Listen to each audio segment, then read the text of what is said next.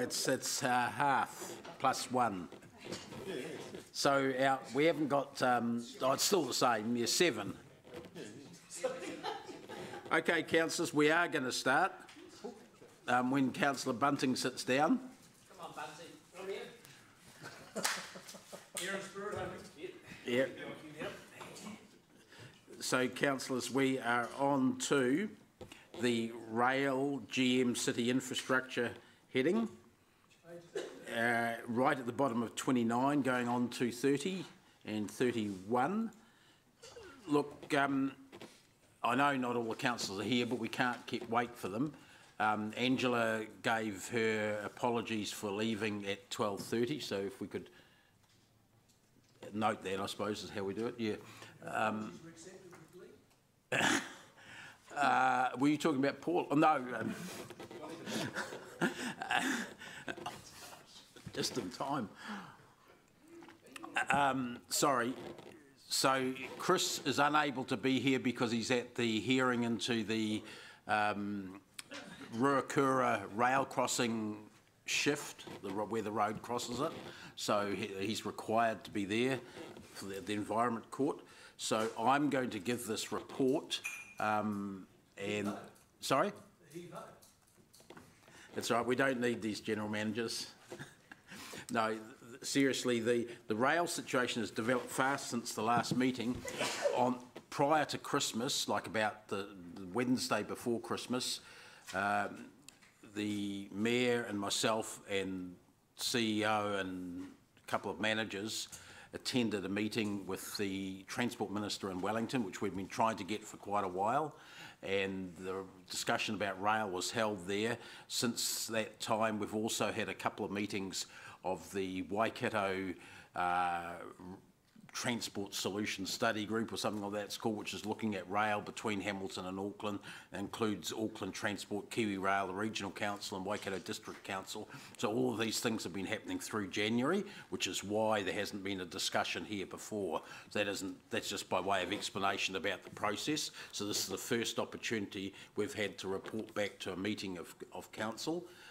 So what's happened in the meantime is up for discussion, but it's all, the rail thing's referenced by the fact that the Labor Party, during the election campaign, promised to get a passenger rail service between Hamilton and Auckland started within 18 months of becoming government. And we wanted to get from them an indication they were going to keep that promise, which we got verbally before Christmas. We've had letters continuing that support from Transport Minister Phil Twyford since then. Prior to that, we had put money in our budget, for LTP budget, for the infrastructure for a park and ride base and a rail platform at Rotorua behind the base.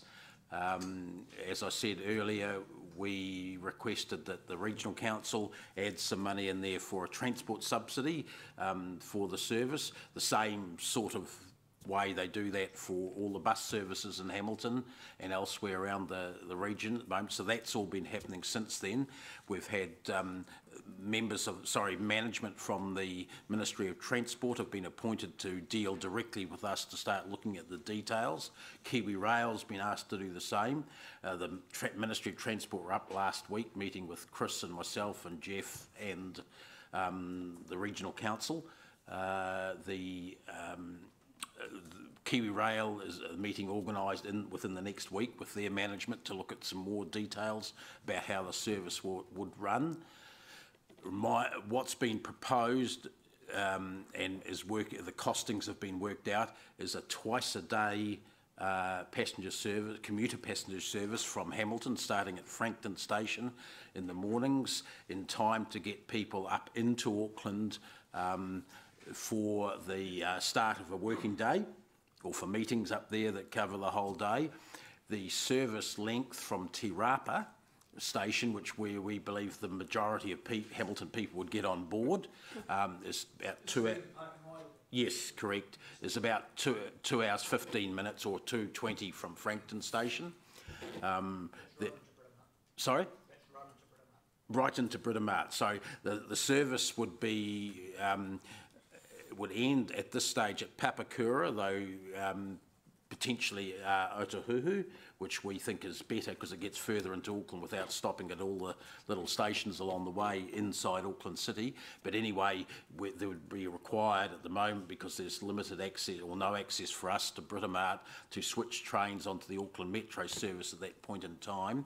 But the total elapsed time from getting on the train at Te Rapa to getting off at Britomart would be 2:15. That includes anywhere from a 1 minute to a 10-minute wait at Papakura to switch trains. Their trains come every 10 minutes.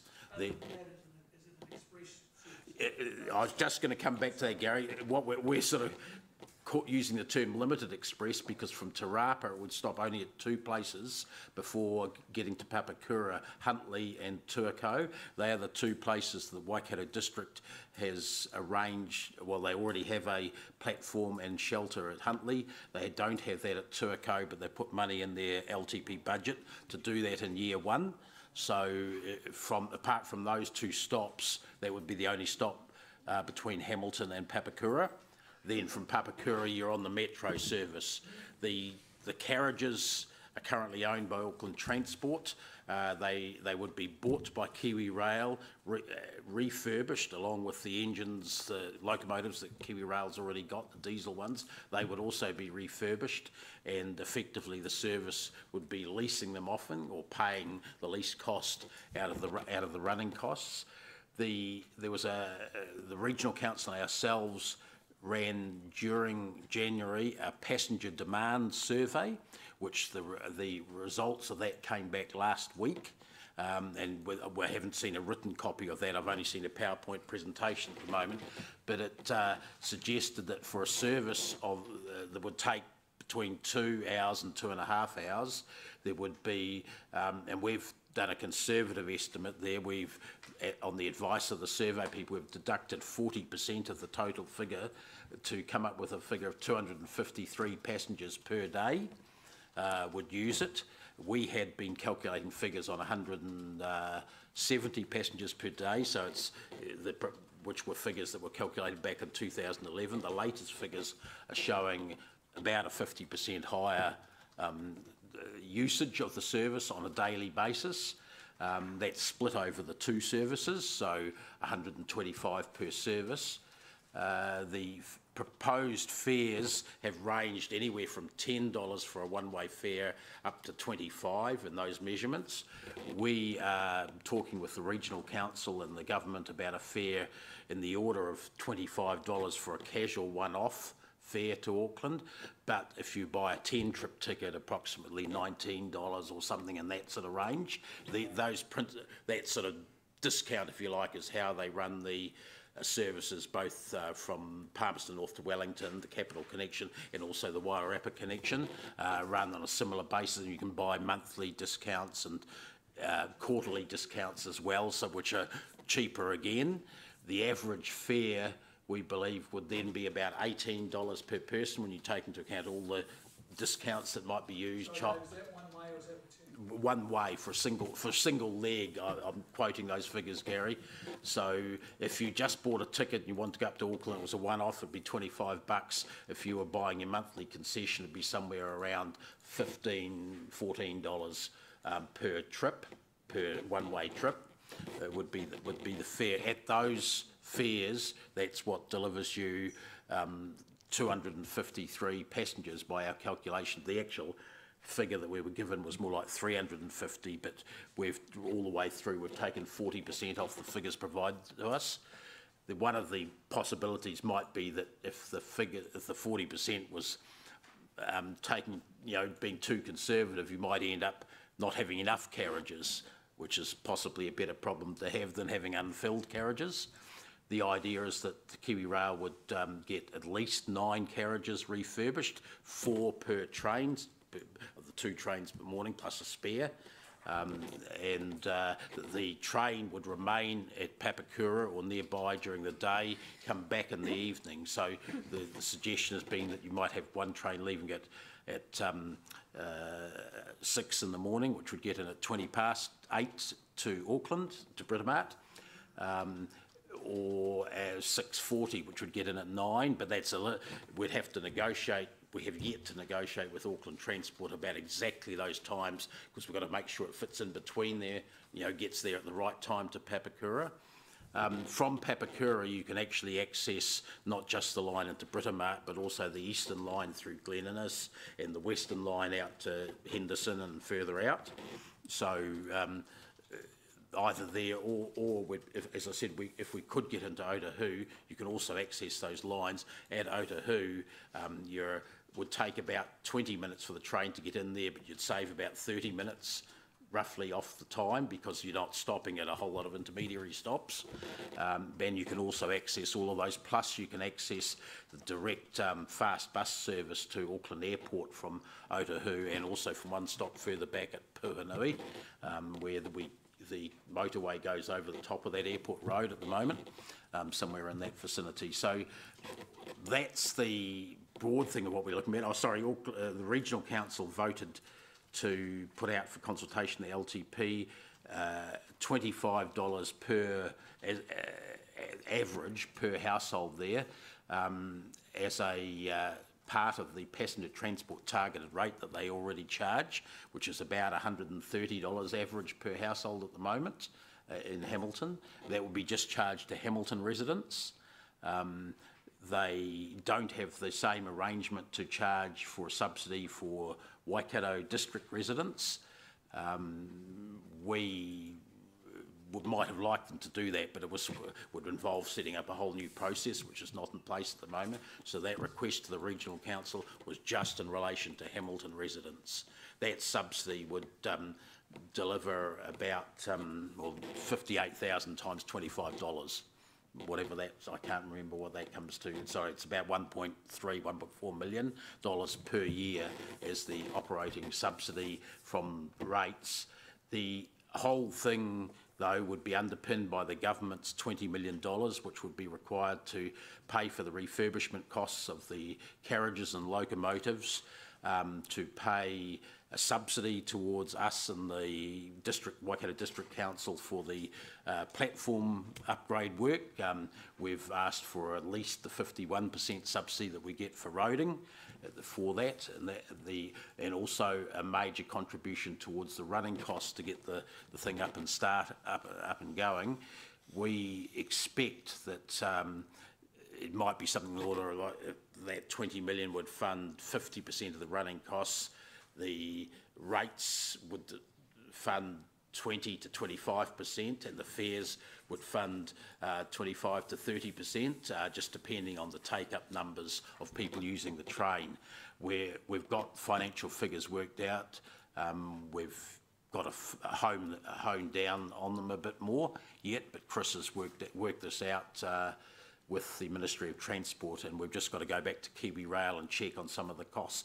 Those costs that they've given us, the figures I'm talking about would fund, include things like depreciation, profit margin, overheads contribution for Kiwi Rail, which we want to negotiate with them. We think for a trial period of 2 to 3 years, they should be putting some skin in the game to help get the service started as well, like they did with the Capital Connection in Wellington, but that's yet to be negotiated. So we're looking at worst case scenario with the figures I'm talking about. They could be better than that if Kiwi Rail is willing to come to the party and not, for instance, charge its profit margin on the trial period. But we've included what they've said so we don't get any nasty surprises.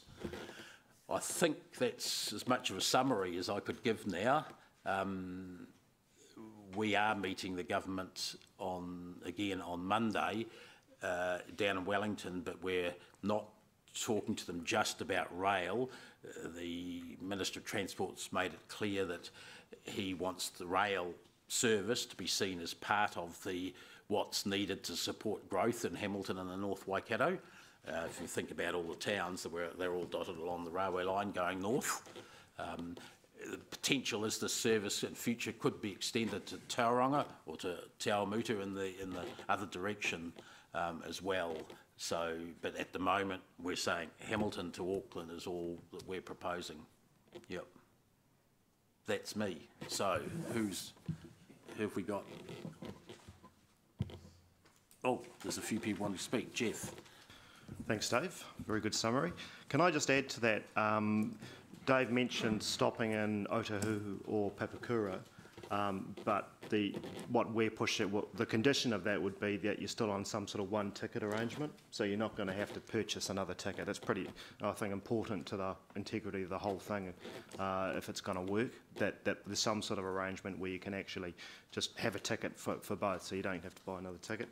And I think the second thing that came through to me from that meeting with the Ministry of Transport people, who were very positive, their response was that this is something that we're going to know about sooner rather than later. The government's funding for this is absolutely essential if it's going to get off the ground, and because of the LTP timelines for both the Regional Council and us, you know, we've got to know by May, really, May or June, what's going to happen. So it's all moving pretty quickly. Yeah, sorry, both us and the Regional Council have said end of May is our deadline, because if we don't know in time to include our infrastructure figures, for instance, in the LTP, then we're not going to suggest to our ratepayers that we should spend the money or raise the money when we're not going to have a service to put it on. Yeah, and that was very much what the Regional Council said too, wasn't it? So we'll know pretty quickly anyway. It's moving fast, so that's all from me. Yeah, thanks, Jeff. Sorry, Siggy. That's okay. I don't mind being overlooked. Look, I just a couple of questions, or actually just one, because it's not that far to Auckland, so 2 hours and 20 minutes is a long time. I know compared to sitting in traffic in Auckland, of course, but what is stopping it from? I know there's some challenges, but I don't know exactly what. So is it infrastructure that the rails are not that great, or what they go over, or is it the rail carriages or the locomotives or whatever? Is that the problem? It's a combination of things, Siggy. The two sections of the trip from here to Papakura, from Frankton to Papakura, is 1 hour 30 minutes. That's what it takes at the moment with the Northern Explorer, whatever they call that train that goes every second day. And they've said the same time, and 50 or 51 minutes from Papakura into Britomart. The biggest problem with that part of it is the number of stops, little stops along the way. Yeah. So that problem there, at our end, the problem is passing lanes. There's not enough of them, so you would have to, if you knew a freight train's coming the other way, you've got to slow down and make sure you're crossing at the passing lane. Also, at Otahuhu, there's a lot of congestion on the rail network, and they've only got 2 lines. They need a third one. They've got the land, but they just haven't built the tracks for that. Okay. The government has said the money is available for that, but it's not quite sure when. Okay. The track is also, it's in fine condition if you want to go 80 or 90 kilometres an hour, but parts of it, like through the Whangamarino swamp north of Te Kauwhara, you cannot go faster than that, even though technically the train can actually do 120 kilometres an hour. You wouldn't do that through the wavy sort of swamp area. So, and that's a big section. Okay. So there's some issues like that. Plus it does this big detour when you get to Pōkeno, goes way out to Tuakau and Pukekohe before it comes back to the north-south route. Right. Okay, thank you. That's my question. Thank you. Yeah, sorry, James. I'm going to come from a different tack, and it's probably where Councillor Mallett will go as well, I'm guessing. Look, he's a great train supporter, we know that. Is this, okay, trains are all good, and they've got a great service in Queens and Brisbane where it's used substantially, but is this good, is this a good deal for our ratepayer, really? Because you've got, see on the graphs here, you've got 155 seats around about for the trains and a 55% estimate for loading. So I'm not sure what page you're looking at. It was on the attachment. So look here. What's the main page number down the bottom? Oh, 85. Thanks. Keep going. So down the bottom there, they've got it based on loadings per trip. So you're looking at around about probably 80 people per trip. That's 160 per day out of a population of 165,000 people in Hamilton, 50-odd thousand ratepayers. You're subsidising 80-odd people a day. And, and these people are not going to be hammer hands or labourers that are going up to Auckland. It's a choice thing. You won't be going up to Auckland for a low-paid job, will you? It's a choice thing. If they're choosing to live in Hamilton, they're choosing to work in Auckland. I think this is a very poor deal for our ratepayer. Conversely, firstly, the figures you've got, that 85 or 170 per day is actually, this report was written before we got the passenger demand survey back, which is showing a minimum of just over 125 per trip, 250 per day. So firstly, that's the figures there. Secondly, it's a matter of consultation that the regional council is doing. They're putting it out for consultation that per household they're paying an average of $25. And anecdotal feedback from some people have said they don't like paying anything subsidy towards trains. Others have said for $25 once a year they would like the ability to use the rail service. We'll see how the consultation comes back. A public opinion survey was done in 2010, I believe, in Hamilton, which showed over 70% support for having a regular rail service.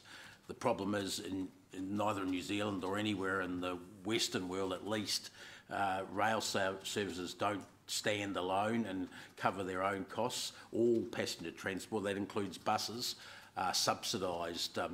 The passengers on the buses in Hamilton pay about 38% of the total running cost, and the aim would be to build this sort of service to about a similar point. There would always be a subsidy expected, partly from government, partly from rates. Now, whether people think that's a good idea or not, they certainly should submit on, but it's not proposed that it end up any different from that sort of scenario, James. Yeah, it's just, I've got my concerns anyway. So I mean, I would say about the service in and out of Brisbane, say to Ipswich and that, they started exactly the same way. They've now got about 20 times a day service from Ipswich, a city of 150,000 going into Brisbane, sort of 70 kilometres or whatever it is.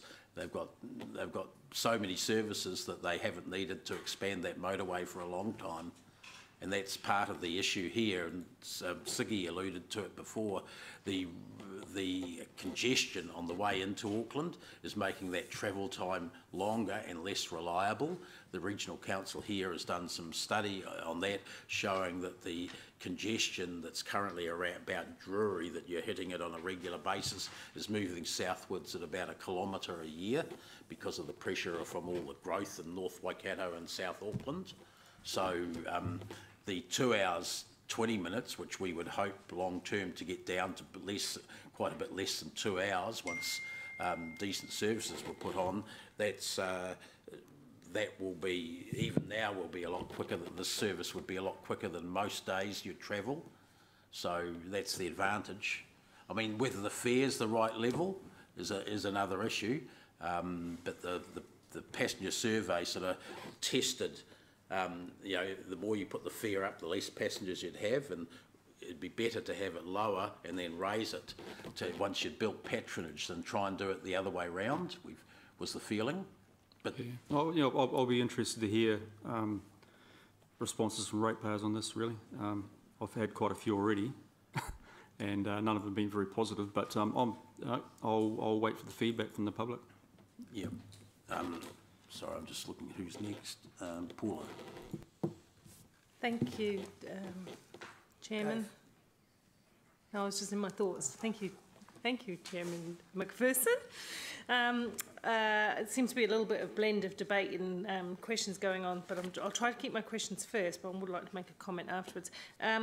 Of course, I'm very familiar with the original report, and I've been waiting for this. I did get to read Vincent, the senior planner's comments 2 or 3 days ago, so still trying to digest. Just wondering if I could ask just a few questions that seem to be a divergence from what you said from what was proposed in his report. There are some differences there in terms of what you might be proposing.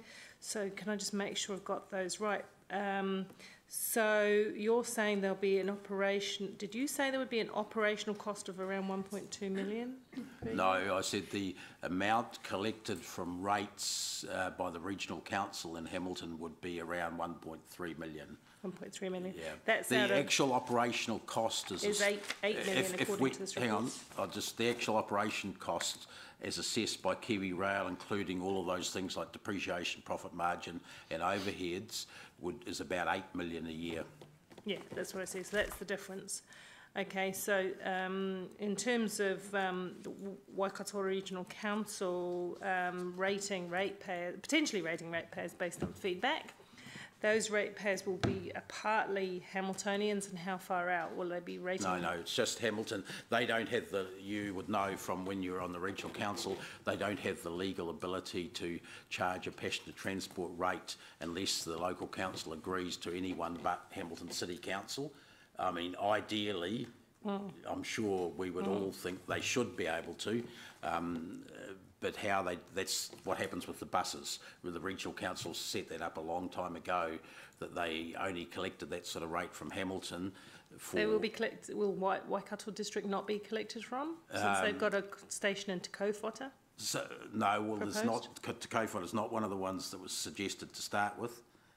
It's Huntly and Tuakau, remember? So Tuakau is in their district as well, so. Yes, but not Te Kaupōta. Okay, well, I was just reading from the list, but if Tuakau, Te Kaupōta come on board, then you'd expect Waikato District ratepayers to pay for Tuakau and Huntly, yeah. Tuakau and Huntly. And so I always was aware that the biggest push was coming out of Tuakau, which makes sense, and we were going to develop the cost benefits of rail by extending south and then connecting. So, so things have changed now, so that what you're saying is that we're ready to go with the full service from Hamilton to Auckland rather than a phased service. Well, the government changed because the government made a promise prior to the election and got elected that they would put $20 million into that service. They didn't say a Tuakau to Auckland service, they said a Hamilton to Auckland service. So we, as councillors, or as a council, we've picked that up and tried to make sure that that offer is still available. I mean, whether we put our money in for the infrastructure or the regional council does, that's all up to the LTP consultations and decision making. Okay, so that's fine. And just two more short questions. Any thought or debate, oh, probably three, sorry. Any thought or debate given to an interconnection with the airport? Yes. Which is one reason why we'd like the train to go, the first train from Hamilton to go a little further in than Papatoe. We'd like at least to go to Puanui, where as I was mentioning before, the airport fast shuttle bus links to it, also links to Otahu, the next major stop down the line. So one of those two, yes. It may not be able to do that to start with, but that's certainly what's desired. Okay. So we're having conversations about Otahu being a preferred... Otahu, it depends when that third line is built. As soon as it's built, the answer would definitely be yes. At Puanui, the Auckland Transport is looking at building a dedicated busway to the airport. So like a bus sort of track system that not available for cars at all, to get shuttles going to the airport. Sorry. And we identified that, or Chris has in the report, as being something that Waikato residents would be quite keen on, access to the airport, but there wouldn't be the numbers that you'd have for a commuter service. Okay, so another two small questions. I think you mentioned the fare would be around 25 all up. That's the 16 plus the additional, is that it? Sorry, that's the... 16 mentioned in the no, that's report? Since the report was done for the regional council, we've had the passenger demand survey went out, which didn't just say how many want to use the train. They said how many want to use the train at what prices, and there was a range of prices. Sorry, what was the date on that one, Dave? That was we first saw a summary 10 days ago. Chris has seen the whole report last Wednesday. Okay. So come as no surprise to you for me to make this comment once more, and most directly, is that it's not satisfactory to not have all that information at hand for something as important as this. But I understand the reason and the timing that you've suggested. I'm not comfortable with that. Well, I think it's quite satisfactory since the report came after this report came out to us. There's email, there's other ways of being a conduit of information to elected members. But I'll leave that. I've said that once already. One other thing is, and the interconnection between, because I am a fan of passenger rail, don't get me wrong, I'm a fan of any kind of passenger transport, to be quite frank, but it's about it being done at the right cost and the right time and the right phasing from my point of view. How does this fit with the rail demand for freight? Because there's been a freight study done at UNISA, for example, Upper North Island Strategic Alliance, for those not so familiar with it, which the Mayor attends. So there's been a lot of work put into freight movement and moving significant tonnage of freight off the road onto rail. So has there been, I'm not saying they're incompatible, I'm just asking the question, has there been some work done about how a passenger rail service will fit around increasing rail freight needs? Yes, primarily by Kiwi Rail, actually, who would be the operators of both services. They've suggested that there is the time, provided you do a good timetabling exercise with Auckland Transport. They have made the point also that the third rail line at Otahuhu and some of the passing lanes would service both freight and passenger increasing demands. So that's the extra siding that was funded? Yeah. Okay. They want several more, but they want them for both purposes. So you'd need the funding for those to kind of be... Not in advance, it would speed up both services, make them more efficient if you had more passing lanes. It can be done right now with what's there right now, the way they've proposed it on a 2-hour, 20-minute service. But suboptimally, but you could build those improvements in your... You would speed up that, you would shorten that time frame if you had the more of those that you have. Okay, wait time, you travel from Hamilton, Papakura, wait time in Papakura is... Well, as I said in my first part of the report, from the trains are approximately 10 minutes apart. Some are least, some are down to 8, between 7:07 and 8:37 a.m. there. So if you're landing there and you get one of those, the next train that's there, which would be at the most be 10 minutes after you arrive. Okay, can we just check the capability of that service just to be comfortable, because I understand that people are having to wait 1 or 2 trains sometimes because of capacity? They are further in, but not at Papakura where that service starts. Okay, that's cool. And sorry, Auckland Transport, who are the contract operators of that service, they don't physically operate, they lease the contracts, been present at all the recent meetings where we've been discussing this. Okay, so I'd like to receive at some stage all of the amendments that are proposed in a written form so they can be fully digestible. What you've said in your verbal report, and so I can match it to what I've read in Vincent Quo's report and just get that in my head. If we could have that, that would be great. And the last question I have is about the consultation.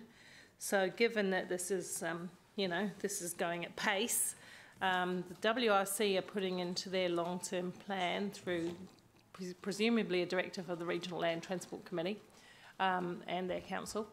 They're going to consult through their LTP. Well, that was the purpose of their decision, which was specifically at the draft LTP meeting on the 29th of January. So the answer is yes to that. The question I have is, we are silent on it, except how it sits in Access Hamilton, how it's noted as a potential development, but we are silent on it in our LTP, so that... No, that's not the case. Is it not? I can't remember reading a paragraph on it. The specific reference to the rail in the discussion that goes with the budget, the specific reference to the rail platform and park and ride at Rotorua. Oh, it is, but there isn't any reference to the interim service that the Waikato Regional Council might propose. And I'm just saying... Sorry, Paula. The Waikato Regional Council is not proposing the interim service. Hamilton City Council is proposing to the government that the interim service be run. The method of collecting the subsidy money from Hamilton City Council residents, because of the historical thing that the Regional Council set up, is through the Regional Council. We're not able to legally do that, but it's Hamilton City Council, it's dealing directly with the government on this to see whether their $20 million is available for such a service. The Regional Council has supported that by coming on board with the $25 average rate, but they haven't been directing the discussions or anything like that. Yeah, and I've already said that I'm uncomfortable with the process whereby we submit to another council without it coming through full council. But that aside, the point I'm making is that in our LTP we have got some paragraphs around rail in terms of what we've currently invested. I think we're silent on the proposal of an interim service in our LTP. And although the WRC are going to pick up the rate and therefore they're going to do the consultation, I think it's really important that Hamiltonians are alerted to this. There's a cross-reference in some form, and we've already signed off our draft LTP. I would have liked there to be a cross-reference. Waikato Regional Council will be asking you about this, because this directly affects our ratepayers. Paula, as a councillor, you had the same opportunity we all had when our LTP was being discussed and in the consultation discussion since, to make sure the parts we wanted were there in the consultation document. The budget for Access Hamilton clearly signals that the infrastructure at Rotokauri, the base, is done in year one, or in fact, the purchase of the land for that was done in current year. Yeah, so you're misunderstanding what I'm saying, because in the past, Regional Council and Hamilton City have talked with one voice. I just think it would have been useful to alert Hamilton City ratepayers in our own document to the fact that this interim service was now proposed. That's the bit that we don't mention in our draft LTP. Or is it there and I haven't seen it? Because I'm pretty sure it's not in there. Well, someone else has seen the final document today, Mark. I haven't. It, but if I can be helpful, we've got a meeting tomorrow, which you won't come along and yeah. So I'm saying that I think it would be very, very useful in some short paragraph and honest and transparent to the public to include a statement about that, even though we might not be the mechanism for collecting the rate, etc. Yeah, just be aware that the Regional Council is going out to the exact same group of ratepayers with statements about the interim service in there. That's what the $25 is not proposed as necessarily the long-term service. It's proposed as an interim support for the subsidy for the interim service. That's what they are. It's my personal view, and I'm entitled to it. I just think we can do something to alert our ratepayers to the opportunity and challenges of this, so they can understand and have the right to comment. I'm actually very supportive of many aspects of it, but I do think we should be fair and transparent. This has come in one hell of a rush. I reject the statement that we're not being transparent. We are being about all the money we're proposing to spend, and the Regional Council is being about the money it proposes to collect and spend. And they're going to the same ratepayers. Mm. Oh. Yep. Okay, Gary. Thanks, Dave. On page 85, it says the average boarding per weekday is ironically 85. I don't know if that was a jack up or not, but that's the number of people on the service, is that right? No, that was the number that the Regional Council went into the report to the Regional Council, Gary, and it was based on the 2,000. That's not that's per service twice a day, so 170.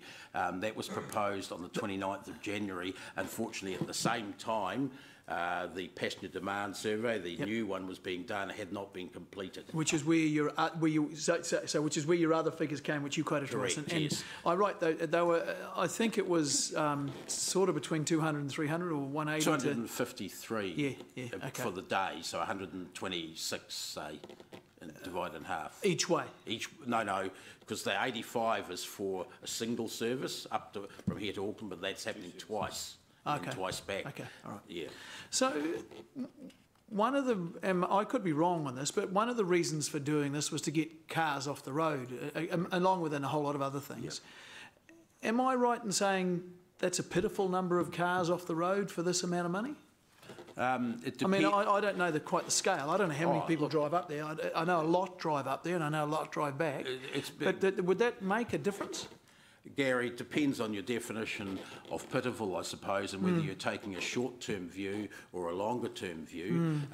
The Wairarapa service, which is one we probably, the distance-wise, is the most closely similar, started with 3 trains a day with about 200 people in total going from Masterton to Wellington, and now has about 2,000 people using it and 8 trains a day.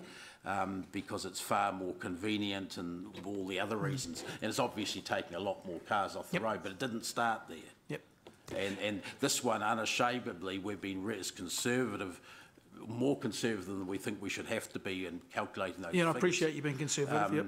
And the figure that most recent figure I've seen for the number of vehicles a day from the whole of the Waikato, not just Hamilton, going up into Auckland on the southern motorway is 3,700 per day. Okay. But a lot of those people simply couldn't. Coming into Hamilton would not be an efficient way for them to hop on the train, would it? Well, it's true that there are people coming from your Morrinsvilles and Gordons and things like that who could join the train at Huntly or at at Te Rapa, for instance, which is one of the reasons why we wanted a station in the north of Hamilton, because the studies had shown if you just make them go backwards into Frankton, even Hamilton people would choose to probably drive up. So there was sort of method to that madness, but there will still be people who find it more convenient to drive, and they'll still be able to. But this is the purpose of this is to try and get a long-term solution in place by starting reasonably small and improving the service in a technical sense. And this is not the first time, and you and I both know very well, this is not the first time we've tried this. So this experiment has been tried before, and I appreciate the context is a bit different. We're both bigger cities now, and perhaps we're even a little closer. I know we're not making decisions on this today. It's just, but I appreciate James echoing me, echoing James back again. So he did get it right. Yeah. I just honestly think this thing economically does not stack up, and I think it's the level of non-user pays will be unsustainable. And then if you try and make it user pays, the cost will be such that the users won't pay it. And I think people, look, and I'm no traffic expert at all, but I can't see a huge benefit. I mean, that's a relative, I haven't driven up to Auckland for a wee while, but you said 2 hours, 20 minutes or something like that, and then you've still got to get to your meeting or your shopping or whatever it is, So whereas in a car you can get relatively close to where you're going. I just think... well, that's assuming you can find a park where you're going, which would be $24 a day is the latest assessment. And I don't know, is the park and ride supposed to be free? Yes, at this stage, though that's something yet to be discussed. Yeah. They all start off free, and then $5 and $10. You suck them in, Gary, you know. Yep. Yeah. Okay, no, I just... Gary, I express the same concerns that James has, and I think it is a concern. So we've tried to not overstate the case. And I do appreciate. I don't think you're padding this out at all. No. Don't forget that what the cost of the motorway or expressway to Auckland has been for the numbers of vehicles that it services per day. I suspect the $20 million subsidy being proposed for this service, which was the government promise, measure that against the 250 passengers per day start up, and hopefully nowhere a lot more than that at the end, versus the 3,700 cars, and I think it's getting up to around close to $4 billion for the cost for the motorway from Hamilton up to South Auckland. It would be interesting to do an analysis of per kilometre, per person, because most cars, a lot of cars will have more than one person. I know a lot only have one, but most will have more than one. The assessment's been about 1.2 people per average that I've seen. And then if you multiply that by the kilometres travelled, I'd bet my bottom dollar that do that billion divided. I know that's a big number, the billion, but if you still divide it by a big number underneath, I think I don't know, but I'm pretty sure you'd beat the legs off road. That exercise, and everyone. I think somewhat different, but the exercise of calculating that is something that I've asked Chris to do anyway, so that we can see how much of a difference there is. Okay. Thank you. Thanks. Mark. Let me get this right. So there's two trips, one at 6, one at 6:40 at this stage. They go chug, chug, they go chug, chug, chug up there. Trains wait, and then they chug, chug, chug back down again. So is there any? This is all. It strikes me as this is a very much a get Hamiltonians to Auckland to work and then come back again. Is there any much thought being given into Aucklanders coming down here? And same question was raised actually by Auckland Council representatives at the meeting we had 10 days ago. They said, well, the people wanting to go down and work in Hamilton, but some of our businesses are shifting down there, and we think that's true, but nowhere near as big a group as want to go up to Auckland to start with. Right.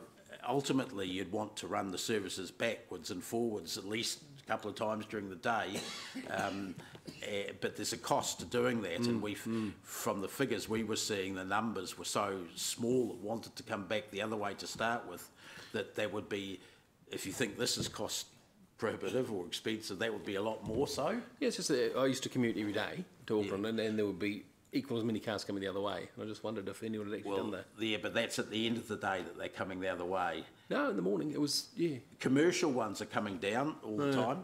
Yeah. I'm sure they've done the work on it. That was the question. Yeah, but certainly what it was felt was phase 1 was getting Hamiltonians to Auckland. Yep. Phase 2 was to build the service both in time and in directions. Yep.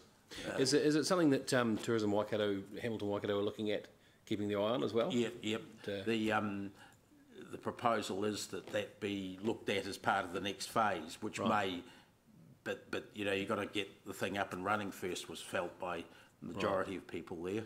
And so where's like the Jacinda train that they're building from Hamilton to from the city to the airport, the petrol tax train, that's the whole idea of it, right? Sorry, the Jacinda train, the light rail they're trying to get from. Oh, for Auckland City to the airport. That's down Dominion Road, I think. But will this link up with it, or? No. Well, only at Auckland Central, yeah. Right, so I was just thinking where it went up to at Otahu, it wouldn't, because the idea of that is to get from... No, the idea at Puanui, there's a, rather than build a train from Puanui, if you know where that is, just east of Manukau City, out to the airport, they're talking about a busway. Okay. With a shuttle service running that from Manukau City, does which would be from Puanui railway station out or Otahu railway station, a sort of triangular service. Okay, that's what they were talking about there, which would do the same job but be cheaper apparently than rail. Right. And was there talk about putting bikes on the trains, like you can take your bike up on it? Yes, that was raised, that it should be allowed, but there was detail that hadn't got into yet. Yeah, because it seems to be a big thing in Europe, taking I think they were aware that you did want to bike around Auckland when you hopped on the train. Just hanging out too. Can't wait. Yeah, brilliant. Yeah. No, good. Thank you. That's all I've got. Thank you. Hi, Leo. Thanks. Pardon me. My only concern is, of course, is that currently we've got 13 buses depart from Hamilton here every day. The first one leaves the transport centre at 7 o'clock in the morning. Takes 1 hour 55 to get there. It costs you $17 is the average fare. And then coming the other way, we've got 16 buses which leave Auckland. First one out at 7 o'clock in the morning, and the last one leaves at 7:35 p.m. Hour 55. Is this going to interfere with the operation of the bus services, which is between Hamilton and Auckland Hamilton?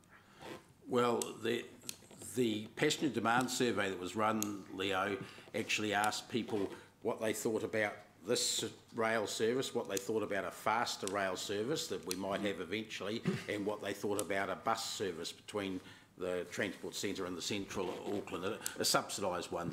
And even with the subsidy figures at the same level as rail, there were only about 20% of the number of people said they would want to use a bus service as opposed to rail.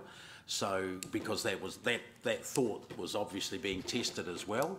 So there wasn't a lot of demand from the people that don't yet use public transport to go up there. Obviously the ones that currently use it, and it's cheaper fares than that 17 sometimes. The naked bus and or Mana or whatever sometimes have those deals, which are only $5 or thereabouts. $1. And they will still use it, but they're occasional users, they're not commuters. That was the difference. We were quick trying to find out what commuters would do, or what they were, and how much they were prepared to pay, and that was the difference there. So the survey was essentially of commuters. Okay, Martin. Yes, obviously I can't debate now, but compliments to the leadership of yourself and Mayor King on this. And I would just make the point to Councillor Southgate that obviously through the LTP we're going to be debating social housing, we're going to be debating the living wage, we'll be to debate this as well. So I mean, there's this ton. I think there's further opportunities to tweak what we say in our LTP. 45, and I think this is a key one. Sorry, page 45? No, I beg your pardon, item 45, page 30, where the report said the Minister indicates that he intends to progress work on a service between Hamilton and Auckland as a matter of priority. And I guess the word broader discussion, development of Auckland-Hamilton corridor. So what I'm trying to say at your meeting, is it next week, which you are having, with the Minister, which he's called, how important do you think will be to get on the same understanding with the government that this is but the beginning? Because obviously if a government or this project survives 9 years, and I would hope to think we would reduce travel times, it would be far more in that Brisbane style commuter, because it seems to me if with the investment in the track, so it's for goods, we're an input, goods, freight and passenger, what sort of discussion are you gleaning that the government's looking at in terms of the upgrade and the long-term investment on the rail line between Hamilton and Auckland, particularly the Tikawhata, the swamp area? Yeah. Because obviously if, for example, you got an express service down from 2 hours 20 to 1 hour 20 or 1 hour 45, then I think over time that would both share convenience, that would obviously become increasingly popular. Yeah, absolutely. Look, the government, first thing they've said to us is that rail isn't the answer, we're not proposing it just for the sake of having people travel on trains. We're proposing because it's part of what's needed to support, a dedicated passenger rail connection is what's needed to support, amongst other things, growth. So is the expressway. They're not ruling that out either. Obviously that moves a lot of freight and people as well.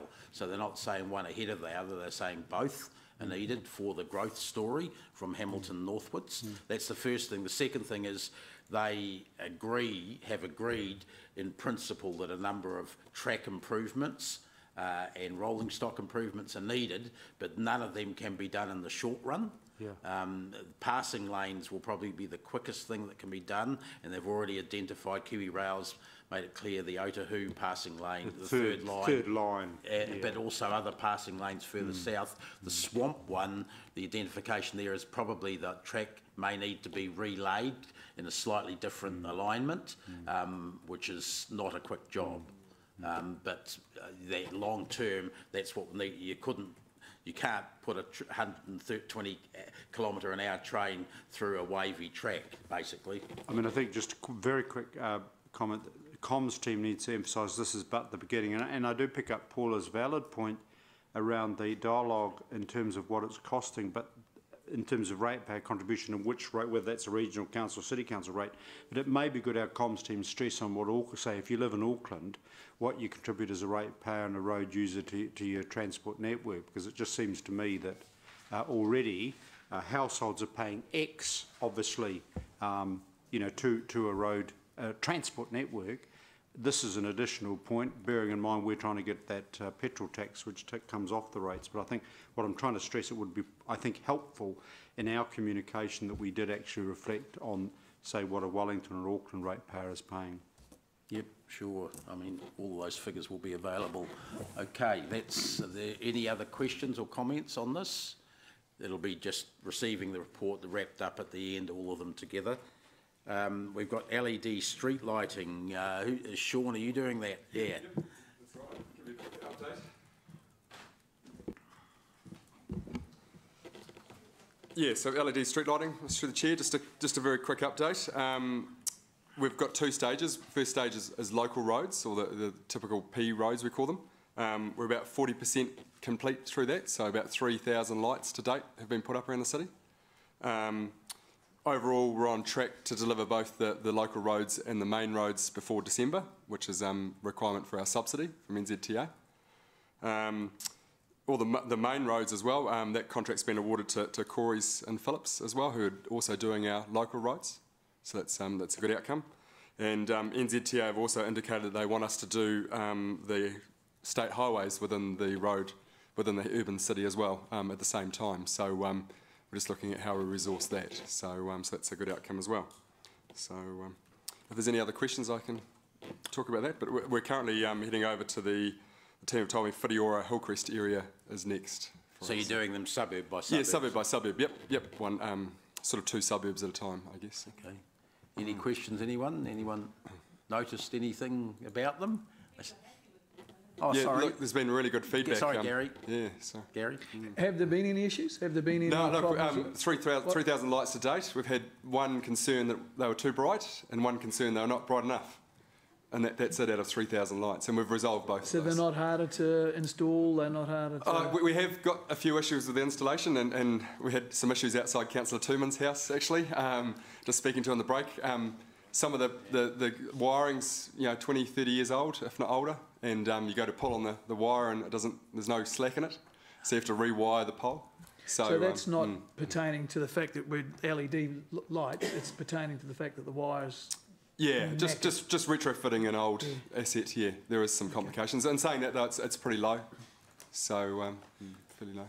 Sorry, just retrofitting an old asset. Yeah. Not talking about Leo.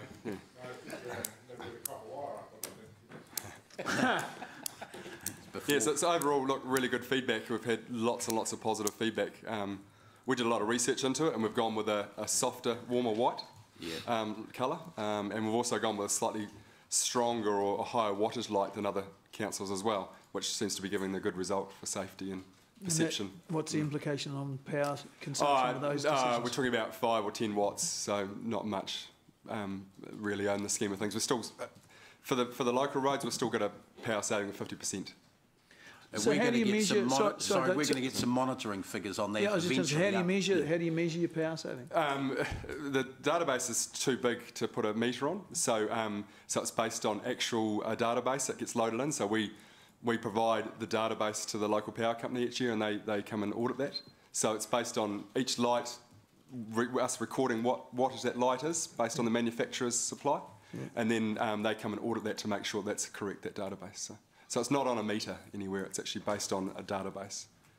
So what does that mean? So we pay for the power in those lights based on an assumed usage rather than a usage out of the database, and also based on the Well Networks, they have a daylight sensor or switch that they manage and maintain on behalf of the city. I don't understand what you mean by database. So we've got 18,000 lights listed. They all have variable wattages. Some of them are standard wattage, some of them, like bridge lights, have a different higher output of light.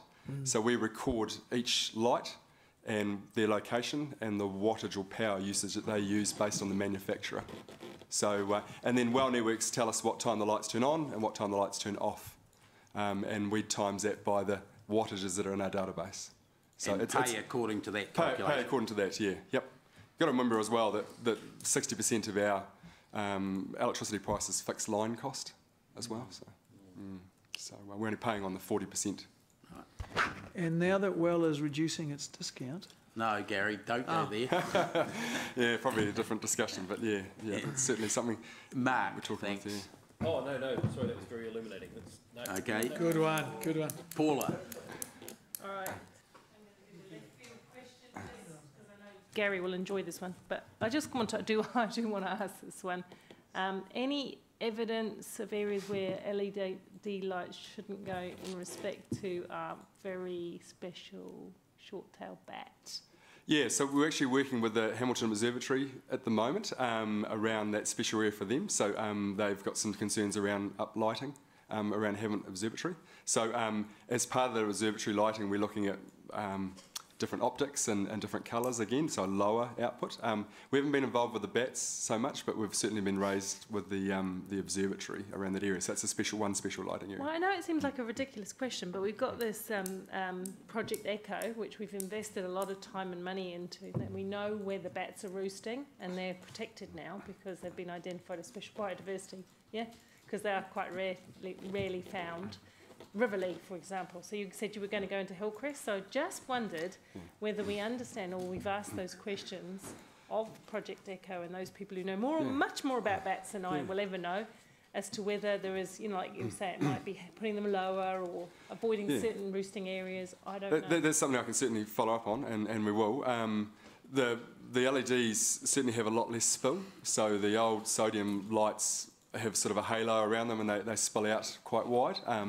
The LED lights are certainly straight down, and that's why you get the striping effect, so we've got to be very careful. So the spill and the general sort of hum or the glow or illumination is a lot less, and we've done some before and after. We've done some before shots around the city just to understand the impact, again, around the observatory area. But look, I'll take that away and ask about that project particularly. I know people are frowning at me, but I speak for the bats. Let me just say that we've got to ask those questions about a lot of research we've done around the light colour has been a big one, because they understand that the whiter, brighter light does affect a lot of sleep patterns and things like that. So that's why we've gone with a warm white. So a different Kelvin. So let's just make sure we don't fall into any kind of problem with that. That's sure. All. Something we can follow up on. Yeah, thank you. Thanks very much, Sean. Appreciate that. That's good. Stay on if there's any questions around the footpath item next. The subsidy, which basically says not yet, but wait, there might be some, who knows? Yeah, correct. So I understand that the GPS statement may be out sort of March, April, so there's an opportunity there. And Dawn Shannon in our team has said that she's watching that. If there are any opportunities, she'll jump. She said there is currently no category for footpaths within ZTA for that. Yeah. But certainly for new arterial roading, like the extension of Warrior Drive and things like that, the walking, cycling are subsidised through that. Yeah, and it's got to be part of a bigger project. That's right. So the footpaths are subsidised through those newer projects, definitely. So. Any questions on that, Mark? That's just pretty much where I was going, because they've made an enormous amount of encouraging noises about alternative transport, walking and cycling. So when you say not yet, and Dave sort of starts drooling at the idea of subsidies and stuff like that, I'm assuming that we're expecting something to change. Yes, so certainly currently for new roading projects and major arterial roads, that is the case, so greenfields. But it has to be a walking, cycling facility to attract that subsidy. But again, we're talking about sort of more maintenance, renewal work, and that's 100% subsidised by council currently. Right, okay. All right. Okay, thanks very much for that.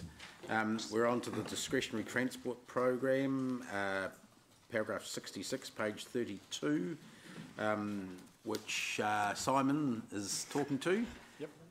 And this is basically reporting staff actions. So Simon, do you want to say anything else? Yeah, I mean, basically we're in the middle of, I've done the evaluation, I'm just drafting a memo to the CEO about awarding that contract. And you see we've had 2 requests for additional sites as part of that program, Silverdale Road pedestrian crossing and Saxby's McDonald intersection. Now that we've got a preferred tenderer in the market, we can start getting some prices to see whether we can actually stretch the budget to include that. Right. Questions on those? I know a couple of us attended the McDonald Saxby's street meeting, which was good, interesting. Lots of locals there.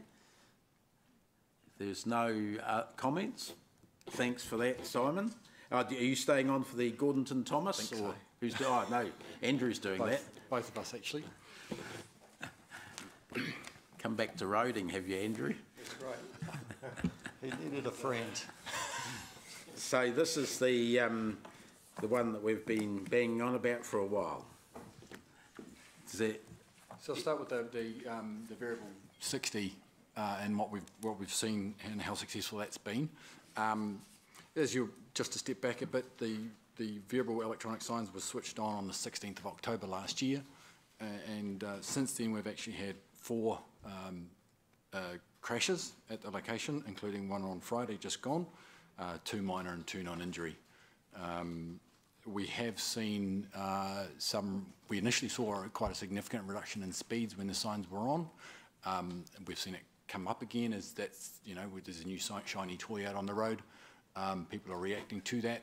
We're now adjusting back to what is the new normal, and we're actually finding that some of the speeds are actually, the drop is still there, but we're actually finding it's actually lowering even when the signs are off. So drivers seem to be, at least anecdotally, slowing down, and as Mark has said before, speed's the one that impacts on the severity. So the fact that we've had 4 crashes since it's gone in would suggest that we've still got to do something, but the reels, the electronic signs we've got up are actually currently holding in terms of severity.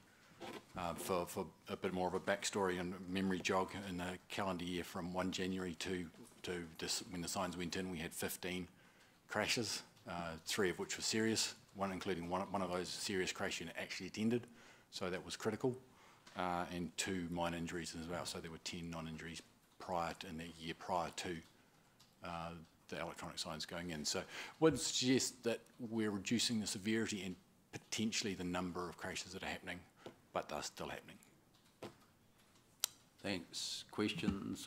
Or are you talking, Andrew? Sorry. I can talk further about Gordonton Road if you wish, or just go straight to questions. Just the work program, maybe. Yes. So so late last year, council resolved to set aside some funding to progress a fix for the Thomas Gordonton intersection. So I've picked up that baton. Just wanted to just give council assurance that we're looking at the whole of the Gordonton corridor, so from Wairere in the south through to the city boundary north of New Borman Road, and we're working with NZTA on that. And so we had the most recent meeting was yesterday morning over at their offices. So they've reminded me and said, look, to bring the message back to you here today that they're committed to collaboration around that. They've got a business case process we have to follow. Already our work there says it's not just about cars, we need to think about walking and cycling, and so we'll bring something back to you in terms of that whole corridor, and certainly looking to engage the public somehow in that process as well. So that's from the corridor approach. Specifically in terms of Thomas Road, we've had a look at what we think is the best form of intersection, which is quite a large footprint roundabout, and it needs some land, which I think is going to cause some delays to the project of about 1 or 2 years. So rather than leave it there, we've then thought about what we think we could get away as a mid-term solution within the existing boundaries, and those are shown in an attachment, which is on page 70,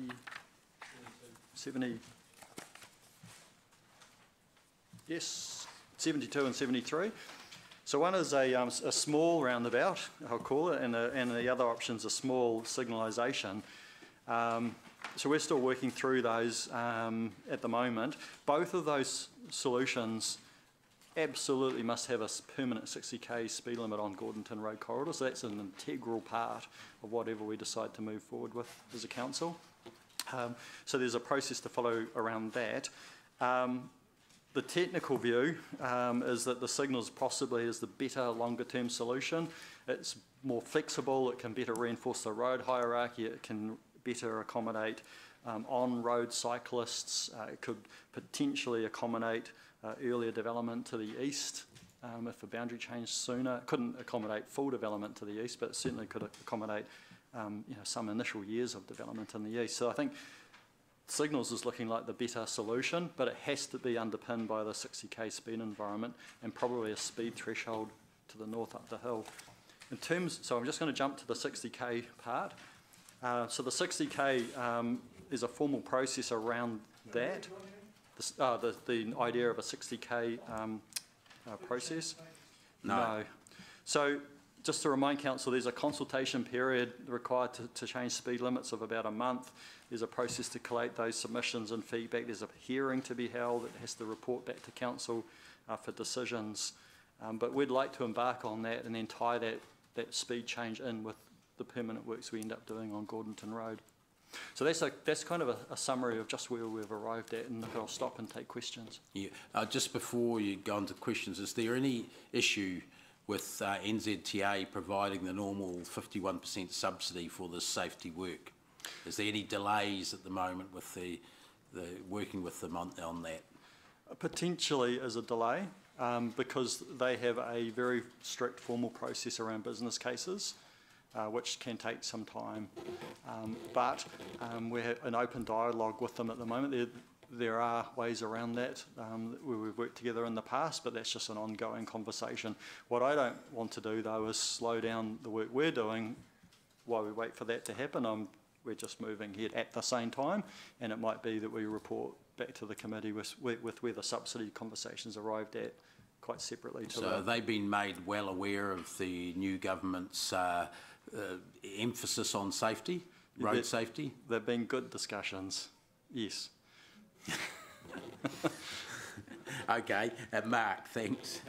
Thanks for your great work. Really appreciated it. Simon, a question to you that's come up on sort of one of the many Facebook pages conversations that's been. Pyroa has a very successful little roundabout there. Have you noticed that seems to have drained the big stop there? People have said, why don't we just do that to start with? The geometry of the road in that area is quite unique. This is the Canberra, isn't it? It's at Canberra. It's a 100k road, original rural road that urban growth has caught up with it. Right. And because of that, and we've got large vehicles travelling through there with a high centre of gravities, a high speed environment, so that it looks and feels like a high speed environment. So unless you can bring those speeds down to the point that those vehicles can navigate the roundabout successfully, you're going to swap one crash type for another one. Right. Okay. And you flip a truck on its side, you're there for 4 hours, get a crane to fix it. Fair. So you're all prepared to pay Paul. Right. Yeah. So can I get some assurance from you guys that the ultimate first step is to get that intersection safe quickly, and then tidy up the rest of the road? Is that right? Yes, that's the plan. So the resolution was to set money aside to progress a solution for the Thomas Road intersection. But we are looking at the whole corridor at the same time, so they're both progressing as fast as we can go at the moment. So how quickly could the permanent drop to 60 all the way along to Wairere? Well, what I'm proposing in this is we would initiate that speed change process for the whole corridor. Not just for the Thomas Gordonton, but you do the whole corridor, and then there's that process of a few months to do that. Well, when? Because I thought you only said a month before. So we would be looking to report back. And sorry, I'm not an expert in speed change, but we would be looking to report back through the transport unit at the next G&I committee with that whole process around the change. With the option to initiate it at that point? That's my understanding, yes.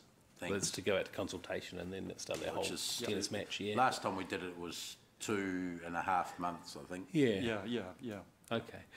Because Puketaha and Dujon are the next accidents waiting to happen. Right. Cool. Whereabouts in the work plan, just remind me, is the roundabout at the end of Puketaha that carries on through into St James and opening up that little... Well, that's definitely part of the package. So the Puketaha intersection was always set up for a roundabout. And when development occurred, land was supplied to have a footprint for a roundabout on the city side. It's not the case on the district side. But that's absolutely in the scope of looking at the whole corridor. And in fact, what's emerging through the technical work is that a proper intersection there that ties in the bottom part of St James is instrumental to the solution at Thomas Road, because that catchment in St James is so big. By giving it another access point takes a lot of pressure off Thomas Road as well. So there's a whole package. So as I see it, there's an intervention for Thomas Road initially, but then would be followed up with interventions on the rest of the corridor that would then support the whole product. And with the lowest speed limit. Can I suggest that any other technical discussions held direct with the staff offline? Yeah, great. Thanks, Andrew. So thank you anyway. I really appreciate it. Yeah, I just want to acknowledge you, gay rule breakers who went out there and actually dumbed this intersection down in the first place, because you couldn't get any action. So well done, and I suspect you probably already saved a life. There's no way of ever proving that, but it was just dangerous. I just want to make sure if you're putting traffic lights in there and you're talking about doing up you're putting traffic lights in a hurry, but you're talking about doing up the corridor of Gordonton Road, that you allow for that when you put your traffic lights in, because they're expensive. And also I would have thought it would make a whole lot of sense to design in an entryway there into R2 It would just make sense, I would have thought, on the bigger picture, once R2 comes in, that would become one of the ways into R2. Yes, I completely agree with you, and that's certainly part of the thinking. Yep. To do the right solution for R2 requires extensive land acquisition, and the solutions that are in the drawings are assuming no land acquisition. So, you know, the small roundabout, the small singles are going to have about a 20-ish, 25-year life. And so that will allow some development in the R2 area, but it won't allow full development. So with the two drawings that are in this report, you know, in 20, 25 years' time, you'd have to come back and, you know, have a look at what's happening in R2, and that might be where a more permanent entranceway comes in as well. But we're certainly thinking actively about R2 in the scope of this. It's not going to be 25 years. Well, and that's what we're trying to protect for. 5 years, Andrew reckons. Okay, thank you very much for that. Sorry, what page were we on? The crash data for Hamilton City. Are you doing that too, Simon? Yeah, council has asked for this as a result of the zero deaths policy to start reporting on that with just small details there, which we can see for 2017 calendar year. Since our last meeting, there was unfortunately one more death on Ruakura Road, which you can see is the last of those 5. So that's the report. I don't know whether we need to speak to that, but questions on it if there are any.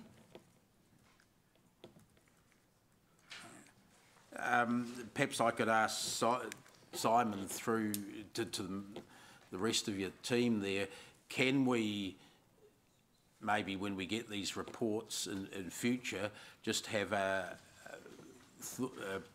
proposals from staff that will help address some of the recurring issues that are causing deaths and serious injury?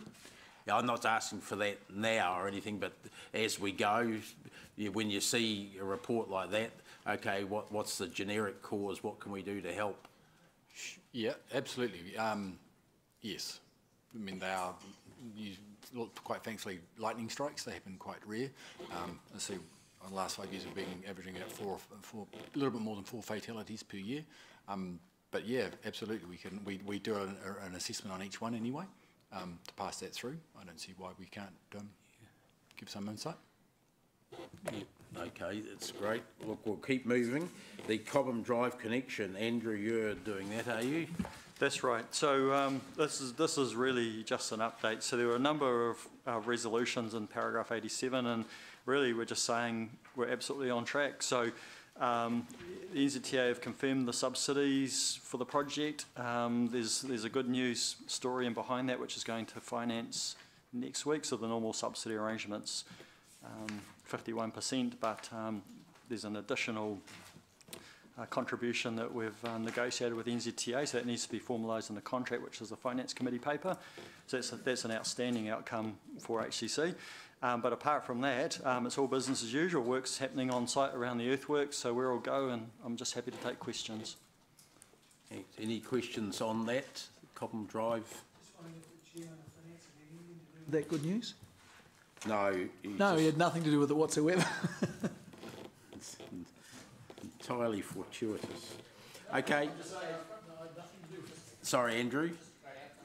Yep. Of dollars of savings for the city. It is a very good outcome. It's just fantastic. Yeah. Well, we're going to have time to discuss that next week anyway, and more with a decent report. Bus lanes, Anglesey and Anzac, and you can see the plan there with the red. The bit down the bottom has already been painted and is in place. So, Simon, what's the date for the bit along the front of the courthouse? We did consultation last week. It'll be presented to the hearing subcommittee on the March report. At the March meeting of the hearing subcommittee. So that's going to report back the submissions, and then we make the decision then? Yes. Ahead of Jeff asking the question, there's a gap on the corner, which I know that was originally proposed that be part of the bus lane as well. Yep. And it's not showing as a gap on the corner. What's the reasoning there? We did a safety audit so we got independents in to have a look at that, and that raised more questions that needed to be resolved before truly progressing something through there. While there's potentially the space to do it, there's certain logistics that we just need to make sure that we don't snarl it up too much. Can we report back on that in March, at the March meeting as well, on that? Because I know when I went around that corner 2 or 3 days ago, I watched a bus behind me held up significantly at the corner by traffic. Even though they got to the front of the queue, they were still held up by cars sitting in the roundabout. It's not the left turn that's the concern, it's the orbiter coming around from the south, coming around and trying to cross 2 or 3 lanes of traffic to get over to the bus lane is one of the key concerns. Okay. Yep. If we could have that addressed in the report, if you wouldn't mind passing it on, Simon. Sure, thanks. absolutely. Any other questions? Oh, sorry, I've got Leo. Yeah, I noticed on chapter, paragraph 95, that we're looking at installing a signalised pedestrian crossing by the Z service station there. Yes. You realise we used to have one there? Probably a little bit more for my time. Yeah, I think probably. In about 1989 it was taken out, and reason for that is because we had 2 fatalities on that particular crossing, and it was also causing a tailback into the roundabout. So I'm just wondering whether we're going to reinvent the wheel here by putting one in. Well, staff certainly will be reporting back. That was part of the consultation, but you know, the fact that the proposal for a crossing is part of that consultation on the last bit, Leo. Yeah. We'll certainly take that on board. I mean, maybe Tristram Street's come along. The environment might have changed. Traffic queues might have different. We'd probably do a staggered crossing, not necessarily a single crossing. Technology's changed. There's probably ways we can introduce the crossing without having the delays that we had previously. But first I've heard of it, we can assess that, absolutely. We've flagged that to make sure we get to specific sort of commentary on that. Yep. Andrew. I know we've got budgets and things, and just going off Leo's comment and then looking at the Anglesey Street roundabout situation and the snarl-ups there, and the fact that there's no pedestrian crossings in this whole area, in any of these large stretches of road, down Anzac, down Anglesey, there's just nowhere to cross. Yep. Is it time to pull out the roundabout and put traffic lights in there? And that may fix all these issues? I believe that fits in the LTP. There's an item in the LTP for accessing that, exactly. Okay, thank you. Okay, thanks. Thanks for that, Simon. Now we've got the parking task force update. Jeff's been waiting all meeting for this. And Eva Lisa is the substitute for this one.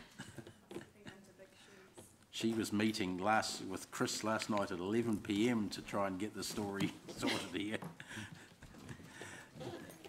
I was just wondering if I asked Jeff to introduce it briefly if you want, or you've been running the task force. So absolutely. Look, we've got a substantive report coming back to the April meeting. There's going to be a lot more detail.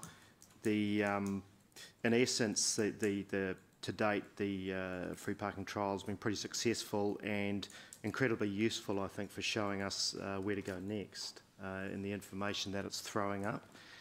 We led the way really by applying new technology to a free parking trial, and we had some challenges initially with that technology.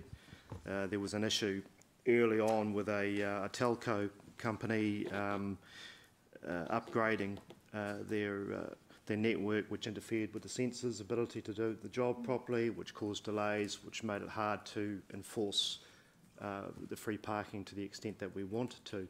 But actually, it was not necessarily a negative, because it suited our rollout of enforcement anyway.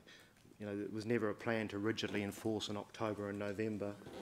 because it was such a big change for people and we didn't want to be clamping down on them. So we got to the point where we started enforcing in December and have been enforcing since that period.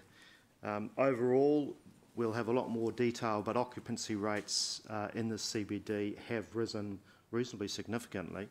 The figure we talked about at a parking task force the other day was 68% on average pre-trial to heading up towards 80% now. As I say, we will have more information, particularly we'll have more information about non-holiday months, because a lot of this, you'll appreciate, has been done over January, early February. So we will have February and March to feed into the April report, which I think will be good. I'm getting really good feedback from business and the CBD retailers, and also the recent analysis by NAI Harcourts, their January update. They stated in there is currently a high demand for car parking for tenants around the CBD, and feedback on the 2-hour free parking from tenants seems to be positive and working well for their customers alike, so that was heartening.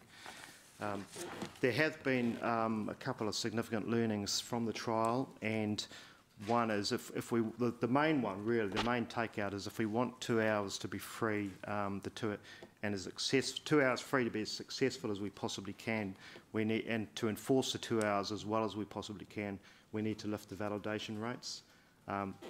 Parking staff have realised that they just can't. Sorry, what's validation? So that's where they validate that the cars are parked with their sensors. They go around and bleep. So they can't get round the CBD and validate as quickly as they had hoped. Yeah. I think the figure, John, was around about 70–80% we were hoping for, and we're down at about 30 to 40%. Yeah, sorry, I think we're getting into detail that we don't have the report on here. Okay, sorry, yeah, I'll move on, because as I say, it is coming back in April. We're getting a full report for up to the end of March, or close to at the next meeting, because we didn't have the figures now. Okay, yeah. So that will basically mean in order for it to work as well as it possibly can, we need to validate more, which could mean you need more parking staff. I wouldn't actually be averse to that, because there's issues in the hospital, Waikato University, other places where they could be useful, or you need to self-validate more. And to self-validate, you either need everybody using the app, or possibly to install some cheap kiosks around and get people to put their regos in, maybe one kiosk a street or something like that. But all that will come back in April, and we'll talk about that then. The only other issue is that in some ways 2 hours free has been a victim of its own success, because retailers have raised Sunday parking as an issue now. We've got free parking on Sunday, of course, and now there's suggestions that we should actually bring in 2 hours free on a Sunday as well. And again, that's partly a reason why it's coming back in April, so that we could consider as a council a bylaw change to make. Yeah, but hang on, we don't want to go there, because we haven't even got the report on that yet, Jeff. You're just going to start it. All right. Well, it's hinted at in the report, so you know, I'm just trying to explain it there. All right. Well, I'll leave the rest to questions there. Yeah, just be aware that we're getting the full report with all the facts and figures in April. We were supposed to be getting it here, but because we didn't have a regular month included, it was decided by the working party to delay that for a month. What did you refer to on Sunday? Are you saying that retailers would rather, because Sunday it's all free all the time, and they'd like it limited to 2, because you get more rollover? There is some feedback coming back on that. Yeah. Thank you. Yeah, and that's going to be addressed in that report. Is there anything else that we need to add about the situation at the moment, Eva-Lisa? Just an update. At the 5th of December meeting, there was a question on the revenue from the on-street meters, and whether there was a decline in people putting money into the meters, and just from the look from that data, there seems to be a decreasing trend. So it looks like the parking offering is starting to be well known in the CBD now, so which is really positive. Just to be clear, so it went like that, and now it's not going down so much. Is that what you mean? Is that what you mean by declining trend? So prior to the parking offering, we were getting around that 100k on street revenue, and that's decreasing in exponential waves down to around $20,000 in January. So that's a good positive impact on the free parking offering. It's being utilised. So that means people are happy not to pay for parking, and they're taking advantage of that. People are utilising the parking offer of parking for within the 2 hours. Yeah. Okay. But the rate, well, someone's yeah, and on. Yeah. Someone's losing the 80,000. That's us, which is 100 to 120. Is that what you said? Is it about 100,000 a month? Is it? In the old days, it was 100,000 a month roughly. Yeah, it's around that. Okay. So that's what that type of information will come back in April for you to see. Okay. Thank you. Okay, sorry. What were we expecting it to be? I know it was very hard to. You guys in a hard position to try and. It was about 20,000. You expected it to go, and look, I'm just repeating your figures. You're expecting to go from an average of 100,000 a month down to about 20,000 a month. Okay. Wasn't it 200 or 250,000 for the year, for a full year? Yes, for a full year. Okay, so where did your 100,000 come from down to 20,000? So the 100,000 was the revenue we were getting just for the on-street coin parking meters that was being gathered. $100,000 per year, per month? Per month. So it was 100,000 per month on average? Yes. Down to 20? Yes. But didn't someone just said it was $200,000 a year or something? Yes, that includes parking That was permits. the budgeted proposal. Yeah, that's the proposal. That was part of the proposal that came to us. Okay. Council approved. Yes. I might wait for that report. Yeah, that's the idea of it, Yeah. to get, because we'll have actual figures then. Figures. Yeah. Okay, so I've got Leo and then Martin. I think it was a media article I read about domes, I'll call them. Do we have the same model? No. We don't. So we haven't got a future issue with these things. Well, maybe, who knows? How long's a piece of string, you know? Yeah, I knew the guy in New Plymouth that did that, and they were looking at a rollout of existing information. They weren't looking to future advancements. They were still doing pay and display, go to a machine, put a ticket in the car. We were talking about pay en route even back then. That was 5 years ago. So pay en route was becoming available. They didn't even look at that option. They put 120 metres in New Plymouth. We were only ever looking at 40 in Hamilton to do a pay en route scenario. So yeah, they were looking old school. They put in Generation 1 sensors. We've got Generation 3 sensors. So it's significantly different than what we had here. Yeah. Okay, thanks, Martin. Comprehensive report, I'll be interested obviously in information about the take-up of the app and who's taken it up, the age and the location. And then the other thing, a gentleman the other day who asked, I think from the UK, was very thrilled that he was going to get a 2-hour free parking. I'm very happy with that, but I forgot to tell him that just to be careful that he doesn't go somewhere else in the CBD and, you know, do another 2 hours. Now, why I'm saying, you know, without paying the $6, why I'm saying that, it'll be quite interesting to get a breakdown of, even if you haven't sent out infringement notices, where there has been infringement, particularly by out-of-towners who may not be familiar, you know, which is always, when you're in any strange town, go to Taupo, totally confusing for me. But if you take my point, so I think that would, I'd be interested in, because obviously that will tell us what more we need to do to explain how the system works, and I guess to a degree, if people commit an offence through just genuine confusion, i.e. overseas out-of-town visitors, what leeway we have in terms of the penalty. But that, if you could just pick that up in the main report, thank you. Thanks, Martin, and I've got the Mayor, Andrew. Yeah, I just want to say thanks to Jeff for chairing the meetings and doing well. This is a new parking system that's never been used in New Zealand, and you've really pulled it off, Jeff. It's credit to you. Thanks, Andrew. Okay, we'll move on to the last item on this part, which is the Waste Task Force. And we've got Trent and Charlotte, I think. And Bunty, are you going to give a brief intro? Oh, look, I'll just throw in the great governance lies of all time and say, you know, I'll take the report as read. And take the credit for things that go well. Oh, That's yeah. the other part. Yeah, totally. No, staff are doing a brilliant job. We're on time, and I'll just defer to them to elaborate. So, Trent? Not really a lot to add in terms of the task force, given that the... We'll see. Okay. Just with the LTP process, that there was a approved proposal for the curbside service. There was just one thing that we had a Waste Task Force meeting on the 12th of February, so we didn't have an opportunity to update this report.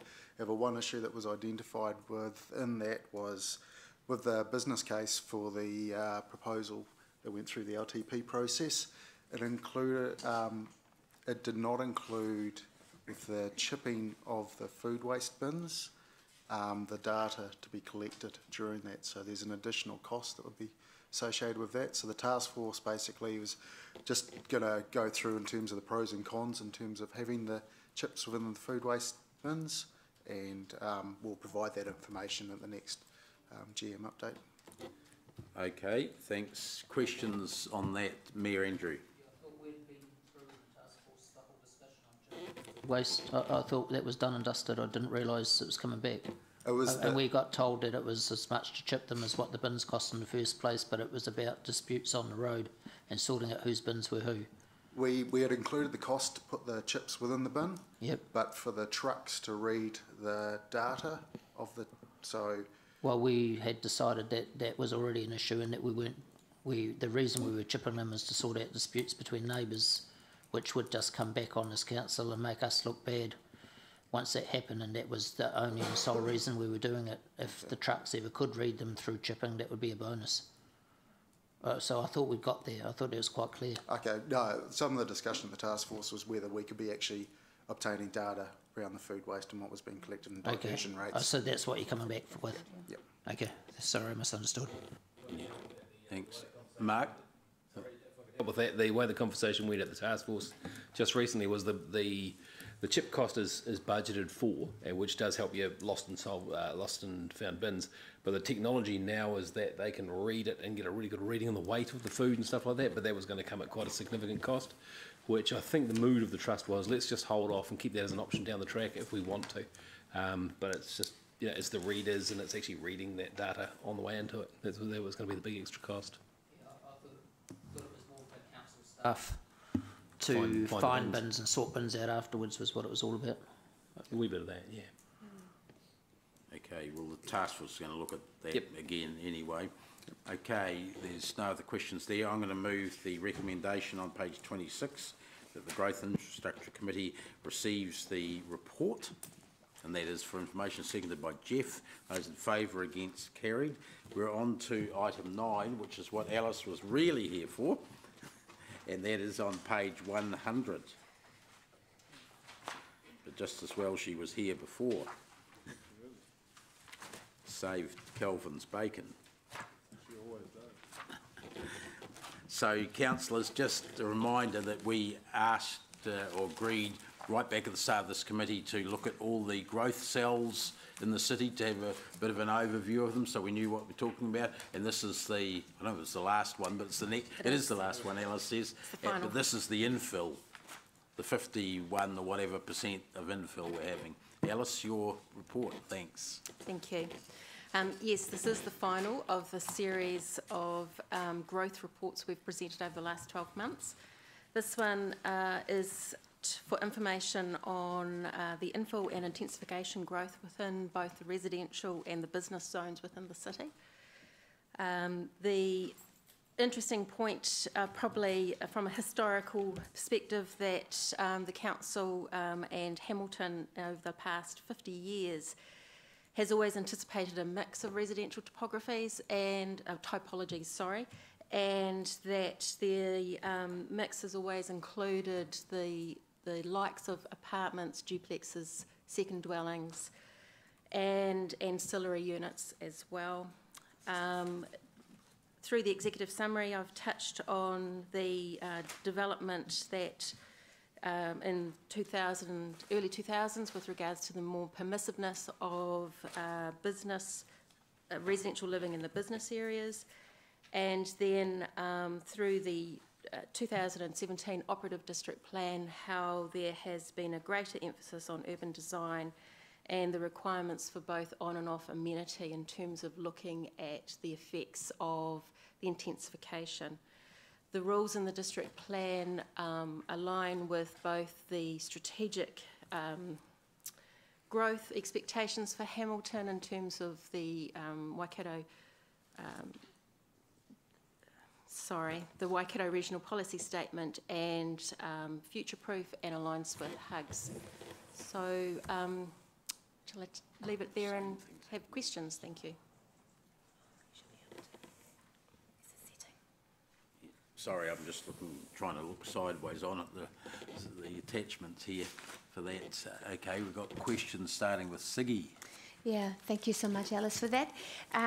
Look, talking about future-proof, and I just talked to a developer yesterday, and he mentioned that, for example, that our pension has been, we get paid out, well, the way it was set up was, so in the past it was thought everybody would have paid off their houses by the time they get to 65.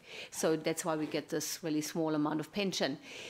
In today's world, that doesn't happen. So the future, what he talked about was that there will be quite different ways of how we live. There's lots of older single people that might live in different dwellings, that we build very different kind of style of housing. And I just wonder, are we ready to accept very different ideas on infill housing? Because they will come more into the city, they will be closer to amenities or the hospital or whatever they want to be close to.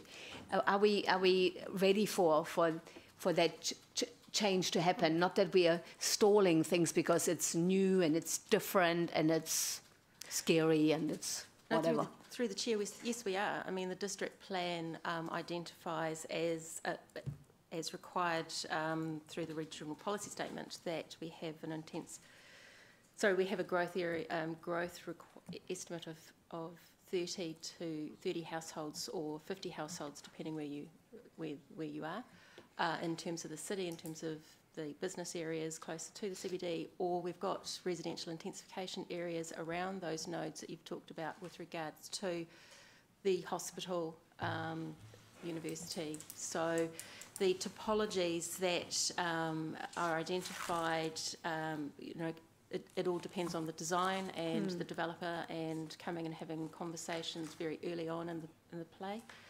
The district plan also provides for situations like retirement villages and integrated residential development areas. So you can manage the apartment living,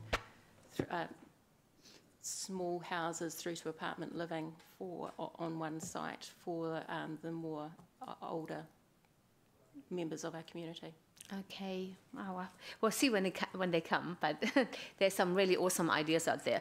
The other thing, the Central Business District, 50 households, you alluded to that per hectare, is that's not a limiting factor though, is it? That's just, is that a suggestion? No, that's the minimum requirements set under the regional policy statement. Minimum requirement, okay. Right, thank you so much, awesome. Thanks, Ella. Martin.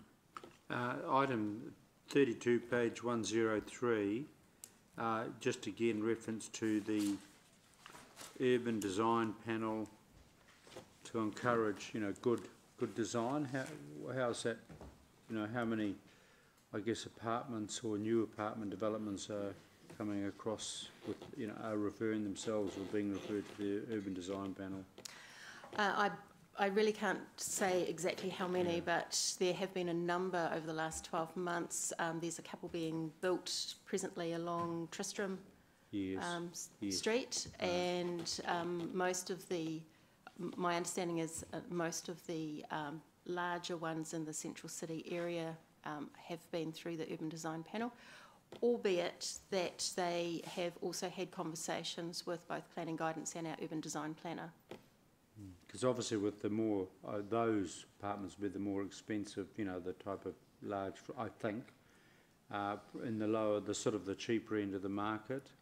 All I'm obviously looking for, So a forlorn hope in New Zealand we can get some good architecture and good design. Well, I think in terms of some of the attachments that are part of this report, we've tried, and also with the briefing that we did in October, that we tried to show the elected members the urban design improvements that we are encountering. And I think, and the issue is that a resource consent is required for even the smallest, like a duplex, and that requires a discussion with our planning department and our urban designer as part of that discussion. And so there's encouragements in terms of what the developers are first proposing to what they actually end result.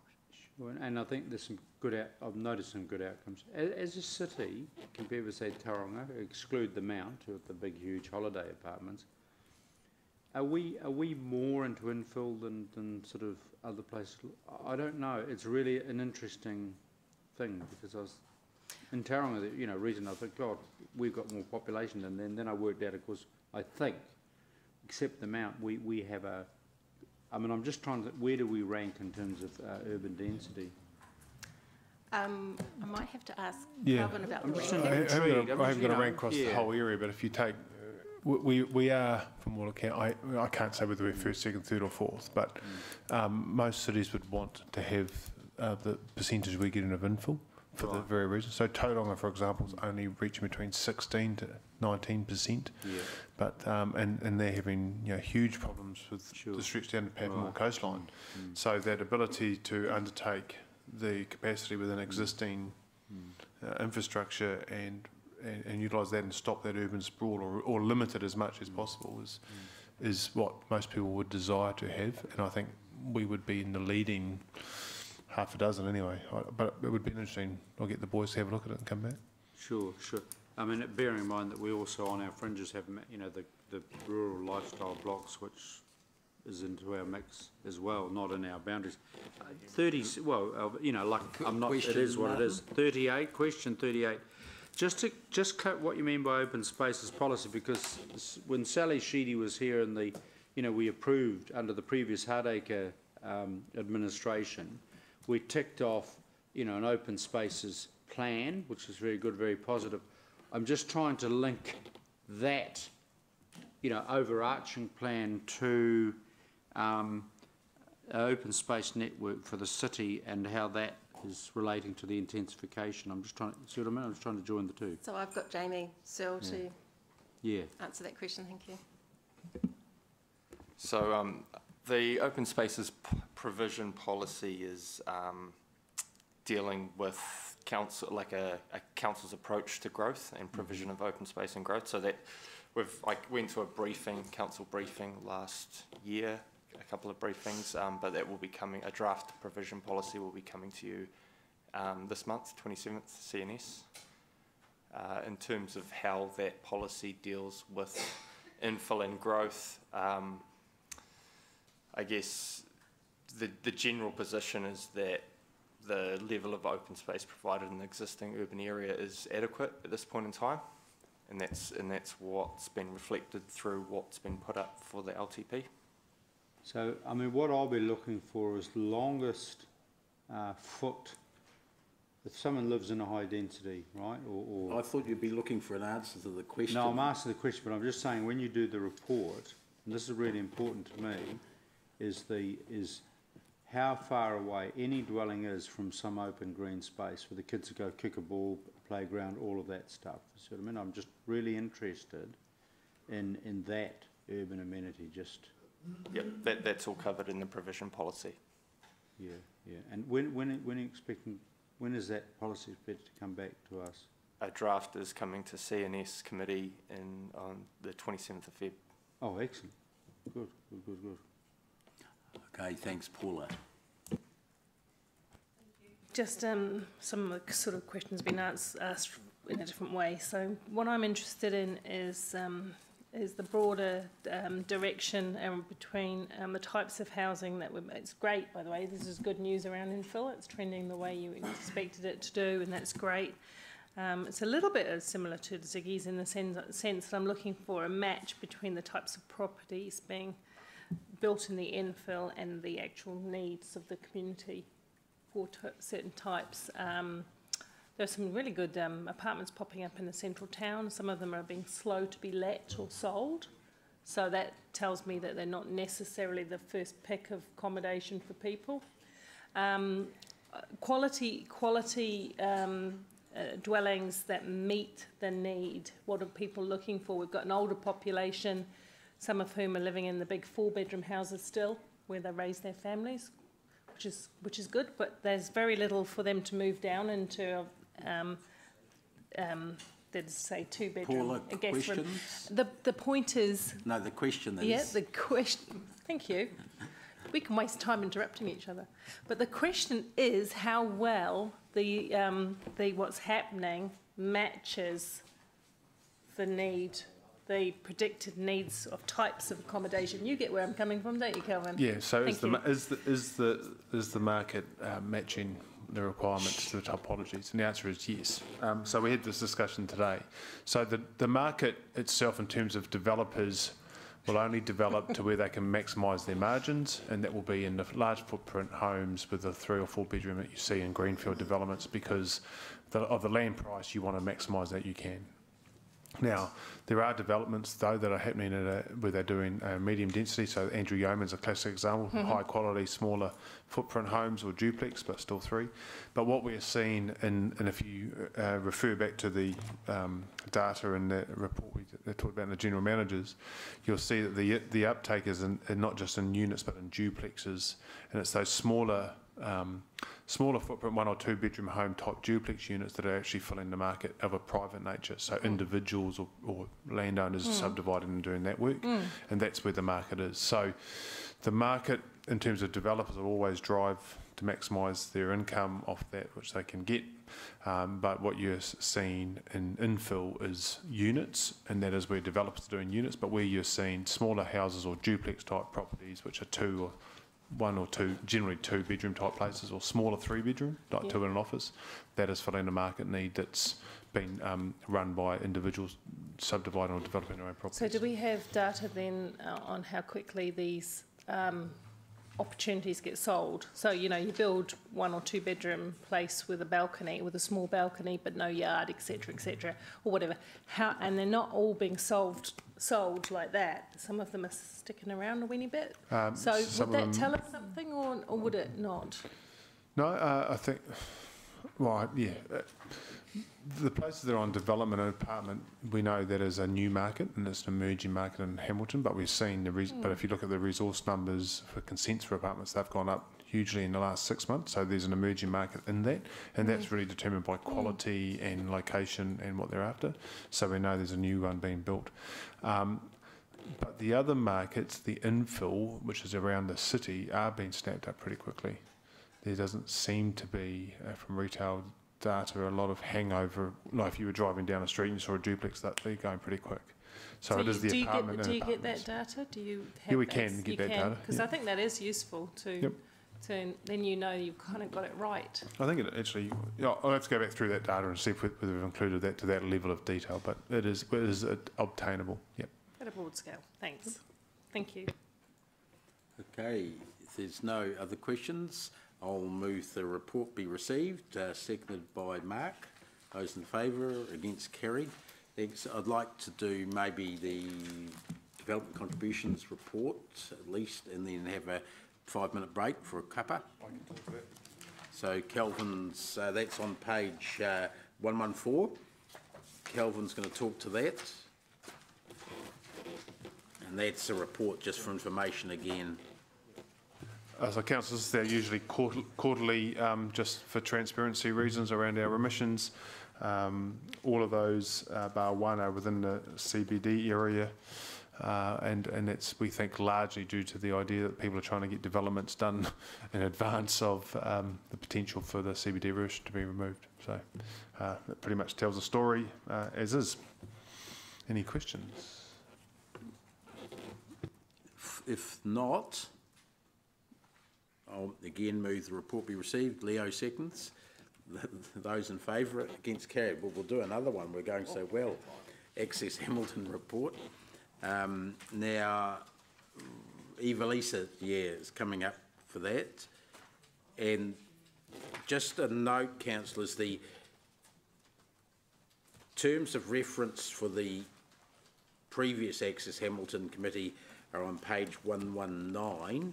The proposed new terms of reference are on page 122, if you're wanting to compare the two. But as discussed earlier, it rolls the speed management task force work into the Access Hamilton task force, as well as eventually, but not to start with, it's proposed that the parking will go in there once the trial is fully dealt with, but not yet. And the changes the purpose to looking more specifically at two areas. Speed management is one of them, but also the discretionary transport program, how the details of that are handled, and that's the minor transport works that we decide during each year, so that staff have asked elected members to give guidance to them and feedback to them on what the priorities within each year for that particular program are. So it's not to deal with the big strategy stuff, which has already been dealt with, as Angela pointed out earlier. It's to do specifically to look at that area and the speed management area. And apart from myself and Jeff, or the two positions of chair and deputy chair, every other councillor is invited to them. It's where we can thrash around the details of the proposals. So it's not meant to be an exclusive, it's meant to be as inclusive as possible. So that's the guts of it? Yes, correct. Yeah. And staff have proposed this way of doing it. So, questions, comments? If none, Mark has moved and seconded by James. Those in favour? Against? Carried. That's the recommendation, sorry, on page 117. Those against? Carried. Thanks. We will have a break now, because I don't think the Havelock North drinking water thing will be quite as quick as the last two. So we have come back 10 minutes. So that's 3:30. No, I disagree. 10 minutes.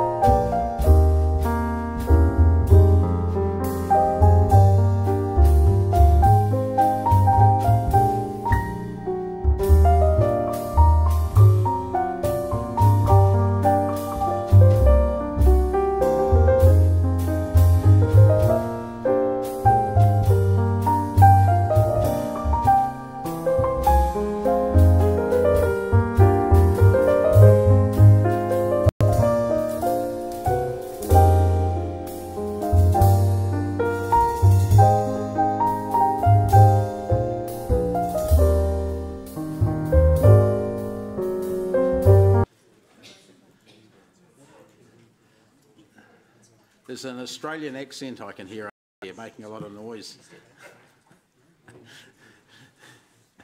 Okay, we're at the Havelock North Drinking Water Government Inquiry. Trent's going to lead off, is that right, Trent? Yes.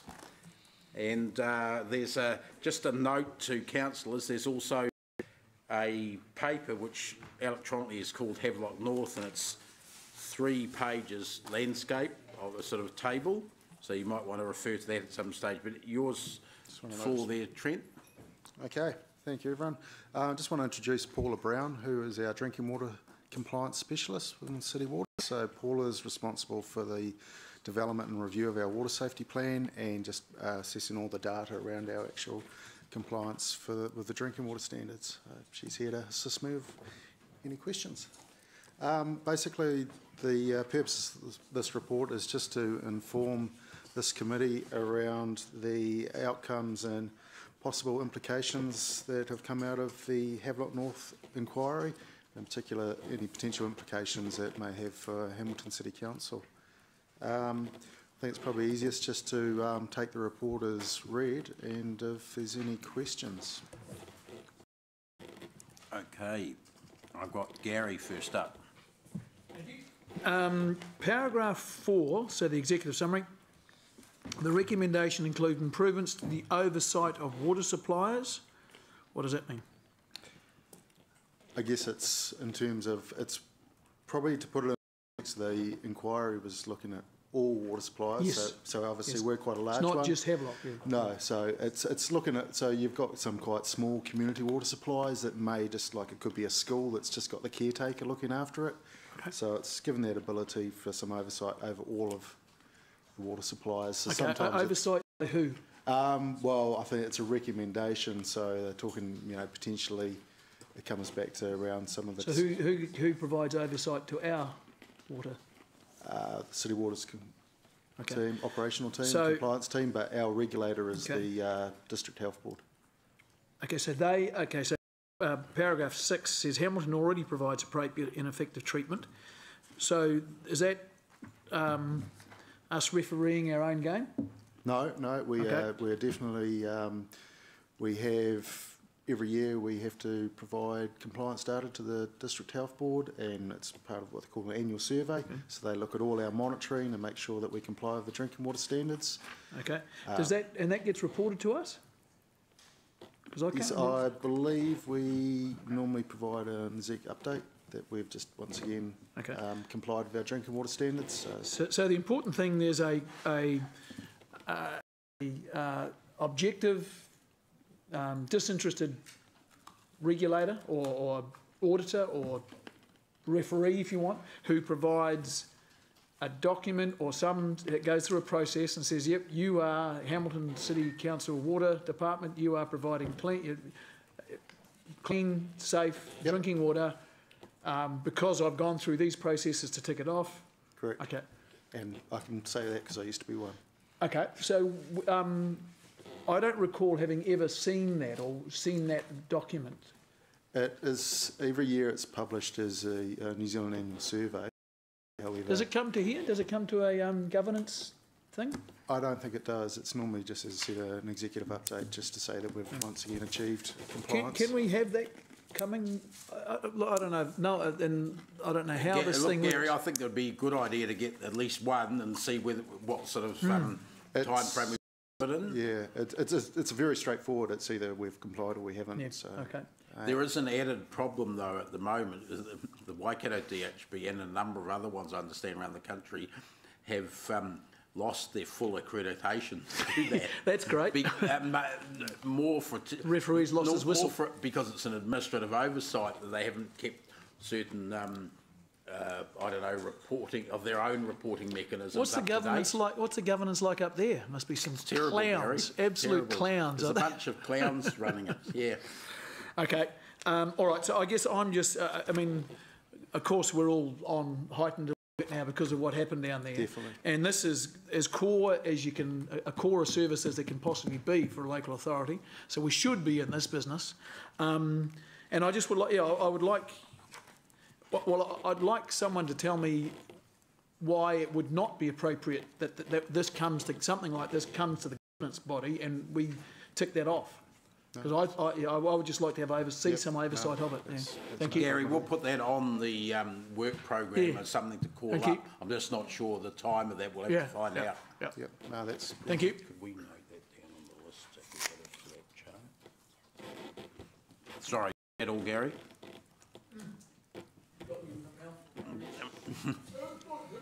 Paula, thanks.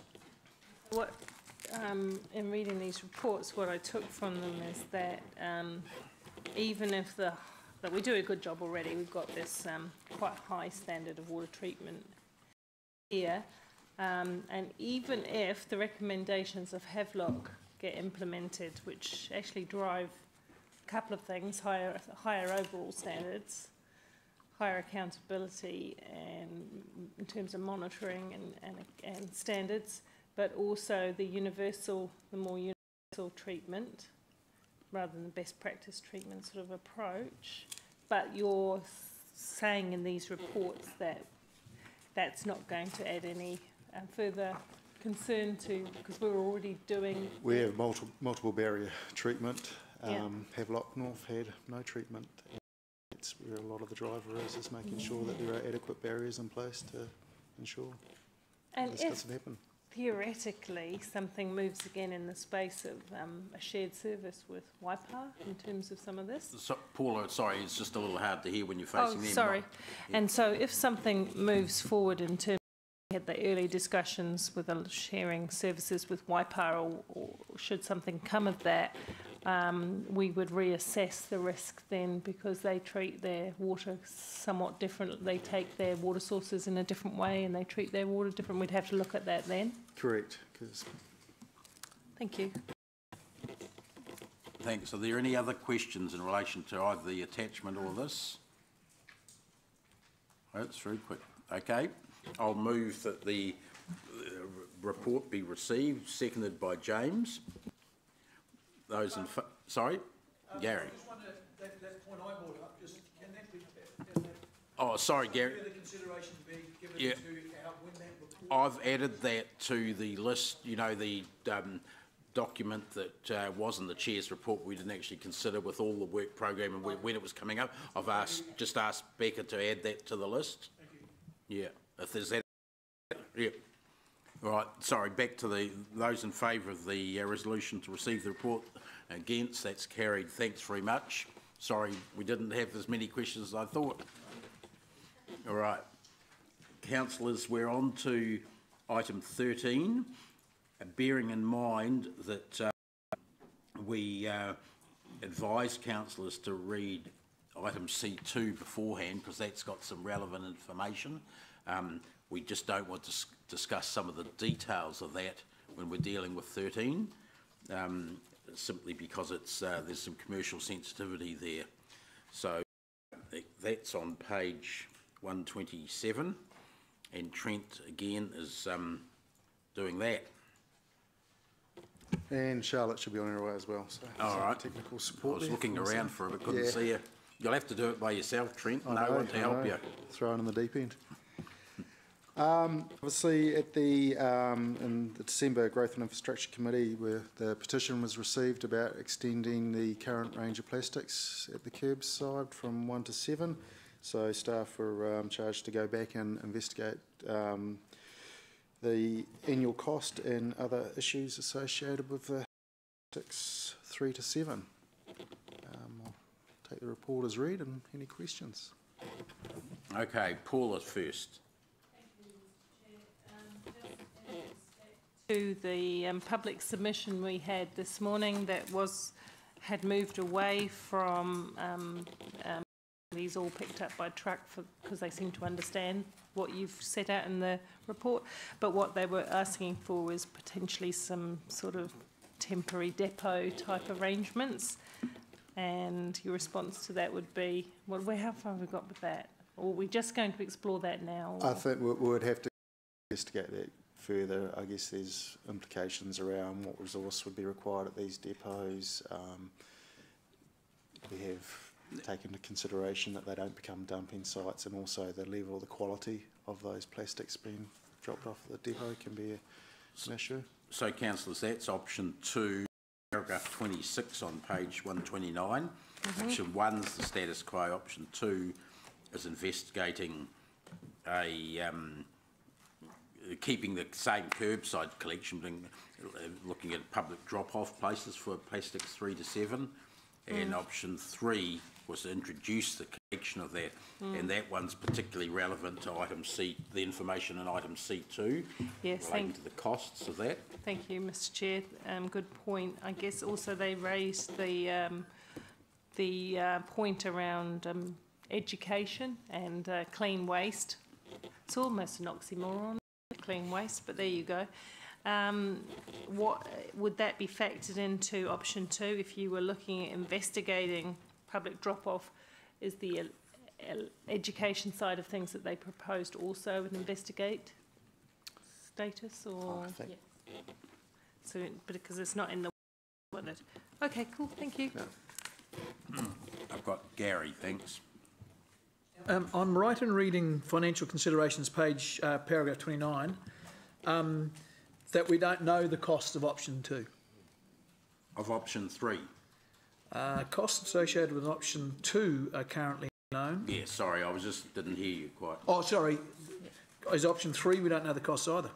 No, we do. That's why we asked you to look at C2. Oh, yeah. Sorry, yep.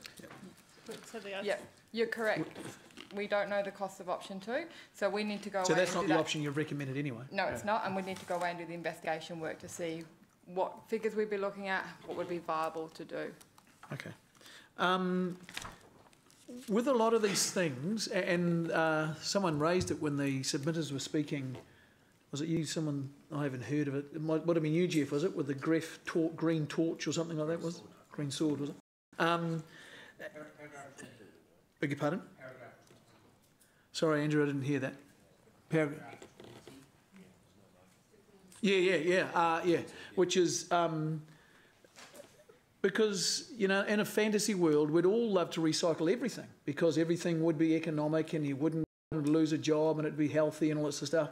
But we're not in that world. We're in a world where recycling costs, and to the extent that, and I may be overstating this, but to the extent that one bad bit of stuff gets in there with all the other stuff, it taints it, and the whole lot it's kind of the milk tanker that gets one gallon of milk that's got some sort of disease in it, the whole bloody tanker has to be jettisoned.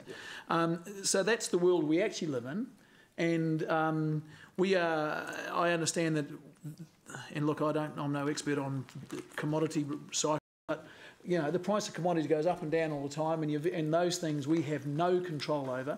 So a recycling business that's making heaps of money this year, 2 years later is bust, you know, and relying on subsidies from every man and his dog. So those are the concerns I have with these sort of things, and you know, none of this really has kind of allayed those concerns. So anyway, you guys just shaking your head. Thank you very much. It's very polite. Okay, that's it, Gary? Yep, that's it. Thanks, Siggy. Thank you, Mr. Chair. We've talked about that quite a bit, but one of the things I just heard this morning, and I don't know whether you've heard about that or you know more about it, is the brick making out of the plastics in Dunedin.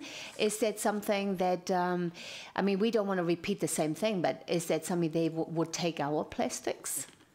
It will depend on what arrangement we have with whoever's going to collect it on our behalf, and where they're going to use their disposal, so we can insist potentially, if we were to go down that track, they did something like that. But I think there's definitely a push from central government to look at a lot of initiatives to actually use the recycled product on our shores rather than sending it off, and there's a big drive potentially at the moment. So. And especially that China doesn't take, well, most of it anymore, there could be a lot more possibilities for onshore enterprises, really. Yeah. I mean, I see in the lift here, where the council's looking for innovative ideas, so hopefully we'll get some innovative ideas within this building and come up with something great, because there's quite a bit of people do want to doing something about it, don't they? The community out there is really keen to see us doing something about it. Okay, great. Thank you. Thank you. Thanks, Mayor Andrew. Yeah, I just refer you to, were you here this morning when we had our speakers? Yes. And one of the ladies said the answer is not to buy or use these products in the first place, and then we don't have to dispose of them. You were here for that? Yes. And it was quite pointed, I felt. Two, you guys are in a bit of an awkward position here because you're about recycling, but you're clearly saying here that basically the stuff's going to end up in landfill, or could well end up in landfill. So I think you're, a year ago, I think your staff recommendation wouldn't have been the right one, but we're just in a interesting position where we're not rolling out our bin service to take 1 to 7 for another 2 years, which buys us the time we need. And the movement in the markets can be quite significant over... Sorry, Trent, didn't hear that. Just the movement in the commodity markets can change quite a lot, and I think you find, like, although China it's not a total ban, it is just a ban on sort of levels of contamination of the plastics that are coming in, and so I think there will be a market, and also what I was alluding to in terms of potentially onshore options for using the recycled products. I was surprised at your staff recommendation to start. I read the report. I understood that it was actually a very responsible recommendation to be making in the circumstances, and considering that we do have a plan kicking in 2 years' time, to where we will relook at all of this. So. Thank you. Yeah. Sorry, Mark. Thank you. Right, this one's to you.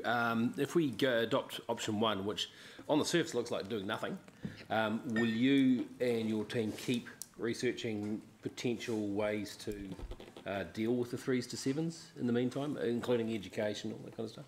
Yeah, so I think it goes to the Mayor's point around looking at what we're purchasing. So there's a lot of education you can do on that reducing front, which we've discussed in the task force. I think another really important point on the education is we have more plastics 1 and 2 ending up in rubbish bags in Hamilton than we do 3 to 7s by weight. So we've got a lot of work to do in terms of getting that valuable material out of rubbish as well. So that education that Hemi spoke about this morning as well around clean, good recyclables will take us forward from now into the change of service in 2020. So I think we need to do a bit of both. And we're also working with both Waikato District and Waipa District on what they're doing and looking at options with synergies where some of their services do currently take the 3 to 7s as well. Right, right. Do you remember a whole lot of us went to that breakfast out at Tamahiri Way? Yep. And they raised a point that the reusing facilities were going to be the big boon, and it seems to be like the government's giving those indications now. So can you tease that out a little bit for us, please? So a lot of what they were talking about was community recycling centres and the reuse centres. So similar to, I don't know who's been out to Extreme Waste in Raglan, was one of the ones they talked about, which is more of a social enterprise model where you're taking material in and looking at different ways of reusing it, creating that local economy. So trying to look at different things. Similar to what Hemi May talked about. With the bricks, So there's a few companies in New Zealand doing that. It's quite specific types of plastic that can actually go into those processes. It's not usually 3 to 7s, which are your lower value. It is the more hard plastics. But there is new things coming up all the time, and that's what sort of community recycling hubs are really about. Right, so there's these sort of potentially economically viable options. Is that something that you guys are keeping your eye on? Yes, most definitely, and working in partnership. So it's not something that we would do, looking at just Hamilton alone. That's where those sort of cross-regional work is really important. Yeah, great. Okay, thank you. Charlotte, a couple of questions from me. I understand that both our neighbours collect plastics 3 to 7, and there's normal curbside collection as part of their current contracts, or? So in Waipa, yes, they do, and in Waikato District, they do in Raglan through Extreme Waste. The rest of the part of Waikato Districts is 1, 2 and 5. 1, 2 and 5, yes. So they've added 5, okay, yep. Just to be slightly confusing. Okay. if we only go with option one, i.e. the status quo, then you're saying you would still be doing a little bit of work. Well, I mean, I'm not sure what the difference is between what you just said before you'd still be doing and option two, which is to keep doing status quo plus look at what other ways we could potentially collect those without doing a curbside collection. So looking at what other infrastructure exists around our boundaries, essentially. So in Cambridge, they accept it at the transfer station, and looking at where other sort of potential options, whether the market changes quickly. That's, as Trent was saying, we don't know how fast the market's going to change in the next 2 years. I'm talking about your work. You've identified in the reports that you'd have to, if option two was supported, you'd have to drop other work priorities. Yep. But you've just said, in answer, I don't know, the Mark's or the Andrew's question beforehand, you just said that you're probably going to be looking at that stuff anyway. More in a general format, I wouldn't say investigating detailed things around where we could put stuff infrastructure-wise in Hamilton. We wouldn't be continuing to do any of that work. It's more around those linkages. So we get queries every day around where people could take different materials, and it doesn't necessarily need to just be within our city boundary. So making sure we're aware of all of those things within our partnering councils is the advice that we provide. So we ask, where can people take 3 to 7s right now? Making sure we can provide that information. So it's legal to take the plastics across a boundary? Yes. And for others to bring them here, for that matter? Yep. Okay. So what exactly is involved in going to option two then? Are you guys doing the same curbside collection, but you guys doing a bit more investigation on the costs of having, I think, up to 4 collection points and uses of that plastic afterwards? So we need to look through what potential volumes we'd be looking at, what the issues around that. So as Trent said before, contamination is the main risk with this. If you have a clean product, essentially that is a market for it, but the risks around setting up drop-off points would be that wouldn't be clean. So we need to understand how that could actually operate, potentially go out for tender, because it depends on when the sites are going to be and who would be collecting them. So we need to sort of tease out all of that data and information to be able to work out and bring that back to this committee to understand if it's possible. Don't we have exactly the same issue with plastics 1 and 2 about lack of cleanliness? Yes, but it's a lot easier because they sort at the curbside. So when they pick up the crate, put it on the truck, they can leave behind items, not 1s or 2s, and are, not clean to enough of a standard. But if there are only 4 collection points, say, there'd be quite a relatively small job, because they'd only have to 4 places do some sorting on the go. We didn't recommend any number of sites. That was what was recommended this morning by the presenters, but that's something that we would have to look at, yes. Yeah. Okay. All right, we've got some more questions, which is Gary, then Mark, then Paula.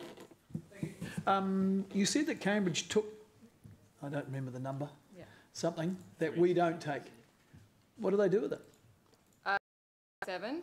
Yep, what do they do with them? So I haven't checked in recently to know exactly where the market is going. Not sending it to China, no. Probably not at the moment, but there's a lot of other international markets out there that are recycling the material at the moment. And so their contractor will manage that as part of their commodity export. So when you say they take it from their residents. They're not soliciting that stuff. No, they're saying we'll take it. So without knowing, presumably they're just putting it in landfill.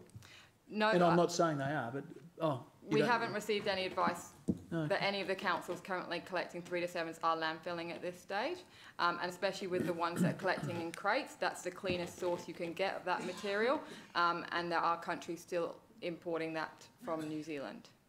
Okay. So the likes of Indonesia, Hong Kong, Vietnam will be processing that. But you don't know what Cambridge actually Not specifically. You would have to ask their contractors, which might be sensitive information to where it's going. Oh, okay. All right.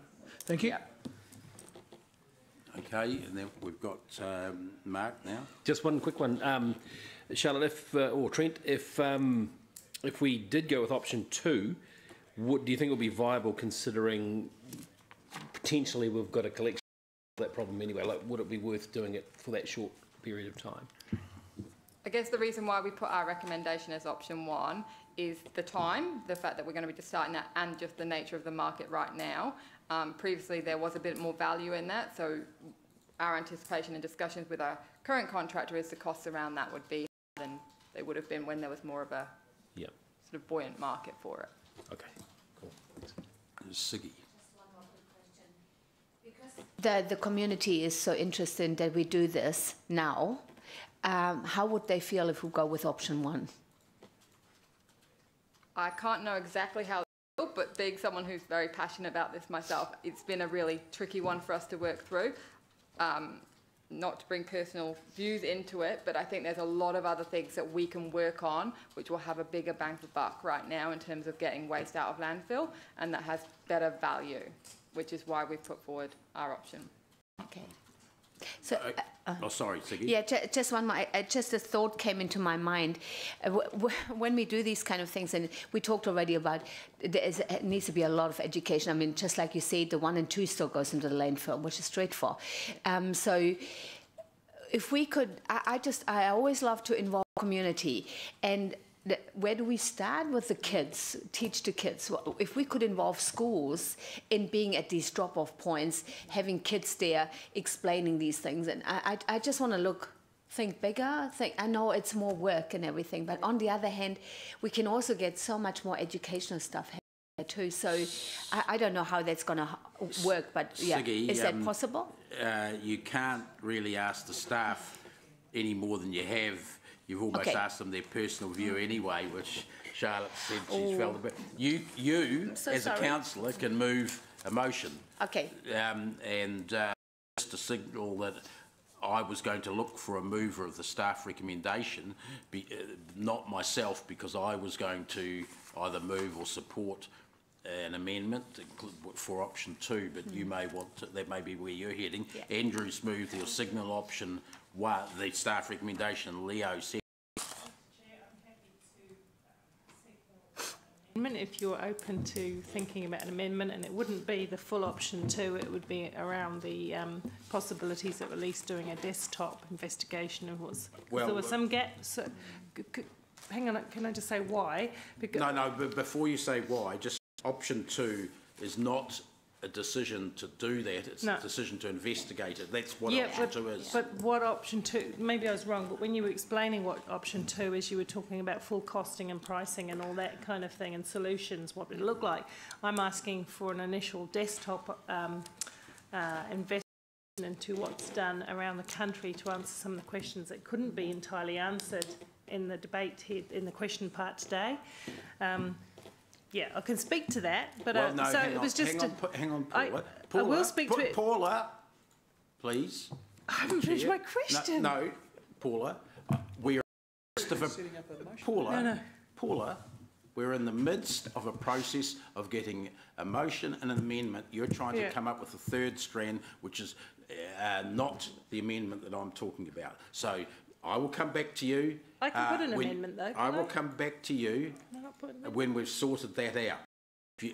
We've got a motion. I've indicated that I'll move an amendment which replaces option 1 with option 2 as per the staff report. If there's a seconder to that, we will get into a discussion about the details, and you'll be first on the list about that. So just let me get the process sorted. I've got a seconder here. All right. I was foreshadowing that I was going to put an amendment, but you've now Paula, I'm sorry, if you had listened, you would have heard me say in a question to Siggy that I was going to put up an amendment for option 2. You then started to discuss a variation on option 2, which I'm sorry doesn't have precedence. Okay?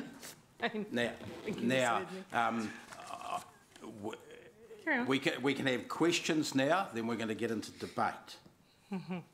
So if you've got any questions, that's for anyone at all, that's fine. Then we've got debate, and the Mayor is going to have the first shot because he's moved the option 1 amendment. And then you'll be the first general speaker in the queue. Just a point of process. If one of the amendments is, if the amendment is lost, then can I bring my amendment you may, to the table? When you speak, foreshadow a further amendment. Is that what I do? If amendment's lost, that would become the amendment. Okay. I will. Thank you. Gary, on process. So, I'm not clear, because normally it comes up on the thing, on the motion. What is it that what's Andrew and Leo's moved and seconded? Recommendation. The staff recommendation. On okay, page thank you. 127, and mine, seconded by the Deputy Mayor, replaces B with option 2. Approves option 2, as per the staff report, which references it to paragraph 26.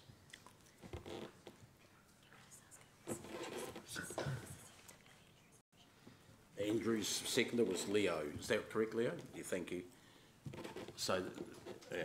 Okay, Andrew. So I was very surprised, as I said earlier, when I read the staff recommendation, but I know these staff, I've been to Christchurch with them to look at recycling options. I know they're passionate and I know they want the best for recycling, and their recommendation is that right now there isn't a market for plastics 3 to 7. Right now they're being stored and stockpiled, and that costs money to store in space and put things in space. And there is, and it clearly says and there is risk in the short term that the material may be landfilled. We have got a plan to take 1 to 7s in 2 years' time. Not even 2 years' time, but around about 2 years' time, and that is in place. And we have got a responsible way of proper bins, proper sorting, where the rubbish doesn't blow the stuff around, where the dogs don't get into it, and we really are spending a lot of money. We've spent a lot of time. We've run a very good task force on this, of sorting our rubbish properly, of being responsible to the environment. And the real answer here, guys, is don't take plastic in the first place. And I learnt my lesson when I was out for lunch with a group of councillors, and one of us packaged their food up to take home with them, and a plastic bag came with it. I happened to bring the plastic bag over, and Dave McPherson just looked straight through me and left the plastic bag sitting on the table. And that taught me, since then I probably haven't taken 100 plastic bags. You think each time when someone offers you a plastic bag as to whether you're going to take that bag or leave it there. And that is the key, is don't take the plastic in the first place if you've got a choice. We don't always have a choice, but a lot of the time we do. So, guys, there is no value in this plastic, and there's nowhere for it to go, and we don't want it packed off to a third world country in the world and getting used for fuel and destroying our environment overall worse in the first place. So let's go with the staff recommendation. These guys will keep their options wide open, their ears wide open. They research and look at everything that comes across their desks, and when an option does come, if it's pre the 2 years when we are sorting it, they'll come to us as fast as, I'm sure, very, very quickly, and be telling us that there is an option for this plastic and there is something we can do. So I'm quite comfortable with the staff recommendation, having read the report fully through and understanding it. Thanks, Andrew. I'm going to speak next to the amendment, and I'm going to ask Paul to speak, but just a reminder that if you're thinking of seconding Paula's version, which she will be entitled to explain, you won't be able to if you've already spoken, because that's the rules of speaking. So don't put yourself on the list if you think you might be in that position until you... Sure, good. Yep, no, how are you going with that? No, we'll do that, Gary. Good point. So paragraph 26 is the amendment. Yeah, and so B as lifted paragraph 26 out and put it in replacement of the motion. Yep, thanks. Okay, look, I am on the same page as Andrew, and hopefully one day I'll be on the same page as Charlotte. And I know the difficult position she has as herself and as a staff member, and probably wishing we'd actually go for option 3 and had the money to do that, but I won't put words in her mouth. So I don't think we're at loggerheads, any of us, over this. It's merely a question of how we handle it. The reason I'm concerned about just status quo and not looking further at other things is that, one, our two neighbours collect at least some of the other plastics that we're talking about in 3 to 7. B, in 2 years' time, or just over 2 years' time, we're going to be collecting, we're going to have a great big jump from just plastics 1 and 2 to plastics 1 right through 7. I think that at least having a look at how we might collect it and what it then might be used for or go to is a good idea, a good step towards the new contract from 1 2020. I think that we owe it at least to do a little bit more work in that area. I appreciate staff have got other priorities as well. I'd like to see what the actual costs of a limited collection system, and I can't put a figure exactly on how limited, but we did hear that suggestion of 4 places around the city could be collection points, and how we then might distribute. I'd like to see that information come back before we make a final decision, because if it's at all feasible, I would be supporting something like that happening as a stepping stone towards contract. I think otherwise, actually, we might have a couple of organisational problems if we suddenly jump from 1 and 2 to 1, 2, 3, 4, 5, 6, 7 plastics all at once. I think this could be a good means of actually educating and upskilling the community, the public, to that. That's why I want to see a bit more work in that area. I won't sort of speak to what Paul hasn't said, what she exactly thinks yet, but I think that we have to go and get some costings and some details around that before we say no, we can't or won't do it. Me, so I'm handing over to Paula next, and then we'll go through the standard speaking order. Thank you. I'm speaking against both of those, and just foreshadowing a very small change, because, and actually in large part I agree with a lot of the comments that Councillor McPherson has made, and would have made them myself. I don't think it's... I'm in a rock and a hard place here, and I know you feel the same way, because I listened earnestly to the speakers today, and I accept how strongly they feel about us being a best practice waste management council. And we do know that some other parts of New Zealand do take those plastics, and we do know they must find some kind of market or outcome or opportunity from those plastics. So we know that exists, and I'm interested in finding out what is the best practice with in regard to those plastics, and what are the market opportunities. And I just wanted to at least go as far as a desktop review of that and understand what that might be, which is possibly similar to what you're suggesting, Dave, but I wasn't going to... I thought that the option 2 was around fully costing depots and opportunities like that. I wasn't going to go that far. I just wanted to go the first step. So that was what I was trying to foreshadow before. To me, it's just totally unacceptable for people to ring us up and for us to say, Cambridge will take your plastic. It's just, that's all shades of wrong in my view. So, you know, look, we need to have a conversation with Waipa. We need to have a conversation with some of the other parts of the country that are doing some innovative best practice with those plastics before we dismiss it out of hand. So, yeah, look, if Dave's motion does not include amendment. Yes, if Dave's amendment does not include the full costings of the depots and the actual mechanics of doing it, but does go that far, then I could probably support your amendment. If it goes much further, I can't, because it becomes too expensive and costly, and I accept what's in the report.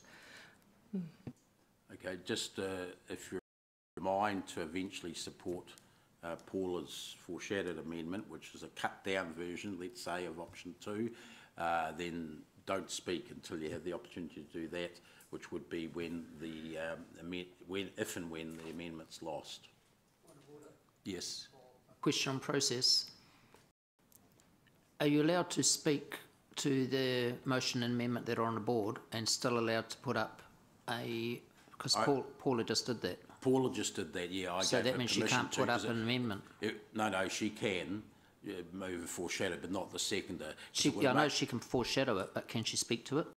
I invited her to because... But what do our rules say? Well, it would have, our rules don't say otherwise, in my opinion, and it would have made absolutely no sense for Paula's not to be able to make other people aware of that possibility. That would have been unfair. But there's other people in this room who can't speak to it because they need to second Paula's amendment, so how do they fit in? Well, I don't have, I've only got two... Because they can't, what you're saying is they can't have a I've voice only got like Paula two can. people on the speaking list at the moment. Yeah, but that's because they're holding back because they want to, may want to second what There was Paula's some done. guidance given us by the governance manager previously on this, which had that clear fish hook, and I've chosen not to follow that process. But I announced beforehand what I was going to do, and for reasons of fairness, Paula had to be able to put that position so people understood what it was in the debate. That's why I did that. I haven't had anyone move dissent in the chair's ruling yet.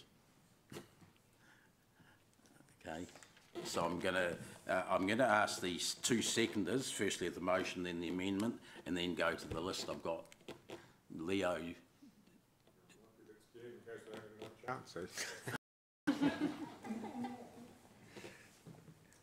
No, I've got no comments to make.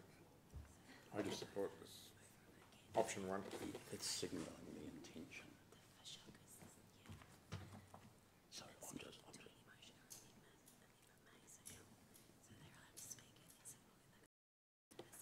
Sorry, Sorry, I'm just looking at some standing orders. You're okay with not speaking, Martin? No, Martin's asleep. Good. Okay, we'll go to the list. Advice from our governance advisor. I'm sorry, I asked you to. Okay, Mark. This is speaking to the motion and the amendment. I'm scared to speak too, actually. Okay. Looks like there's a lot of latent support there, Paula. No, you don't have to. I'm not forcing you to speak. I didn't actually force you to put your name on the list, Mark.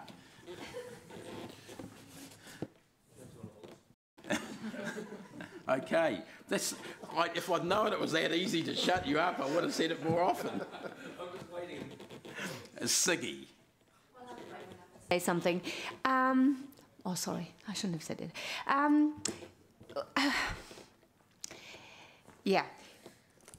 I'm going for option 2, and because the community interest is high, that's number 1. Secondly, education costs a lot of money too, and if we wait for another 2 years to start educating people, I mean, we can do a little bit now, but I just want to refer to the lovely policeman whenever he was here, and he talked about when they stop people, you know, for driving too fast, whatever, and they have a good chat to them, and they explain everything to them, they have a much bigger chance to change their behavior instead of just sending a note in the letterbox. It's the same with this.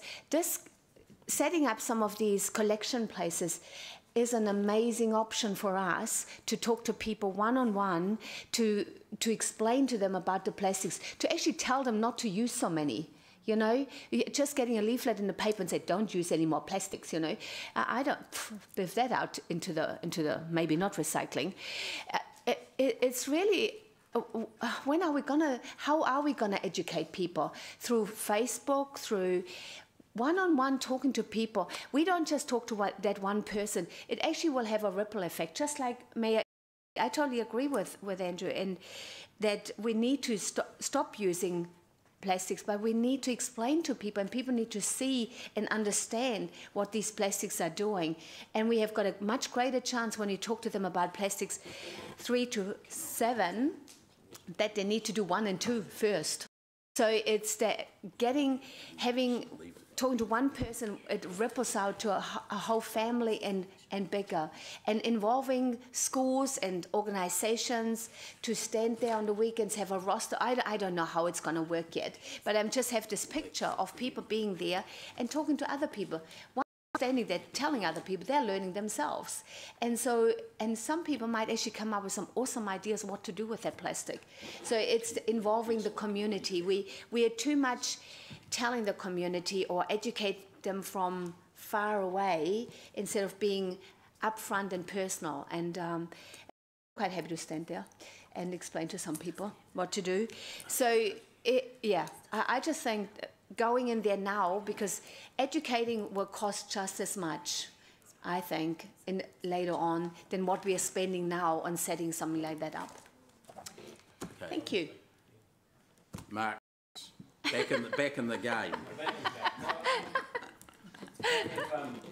Normally, if I wasn't as donkey deep in this task force as I am, I would be supporting the amendment. But knowing these people involved, knowing how much work they've got to do, knowing what we're asking them to do already, knowing how much we're potentially spending on a very expensive scheme, I'm just not necessarily of the mind to give them more to do, knowing that they're going to be doing this anyway. Now, our waste minimisation plan actually speaks to this kind of thing anyway. It's all about making it inherent in people's psyche to do this stuff. And I believe that Charlotte, Kirsty and these guys are going to be doing a fantastic job of educating people anyway. If we go down this road, one of two things is going to happen. Either A, we're going to come up with collection points, or B, we're not. That will probably take 3 or 4 months. That's 3 or 4 months closer to a system that's going to have this happen anyway. So it's kind of throwing a little bit more money in at the book, perhaps we need to, and a little bit more resource, I'm thinking, knowing how thinly stretched these guys are. Often, one of the best systems you can provide is no system at all. I take Paula's point that, it doesn't sound ideal to send them across the boundary to Cambridge, but people don't see it as a boundary. It's still the rubbish the plastics are getting collected. But the bottom line is a lot of these councils around the place are collecting all this stuff, but all it's doing is moving it to a jetty somewhere, and it's sitting there and sitting there and sitting there. It's not getting anywhere at all because of the Green Sword initiative that's going on. So I'm going to the original motion, which hopefully Andrew will still be here for at the time, and we'll carry on this good work in the task force, because you guys know this task force, you know who will work, you know the individuals involved, and we will keep the pressure on to do that, but not necessarily by formal resolution. Okay. There are no other speakers. I'll go back to the Mayor for his right of reply. No, I'm comfortable with the very good debate we've had around the table. Okay. So I'm going to put the amendment, which is up on the wall, the bottom half, moved by myself and the Deputy Mayor. We'll vote on the board. Thanks. For or against the amendment?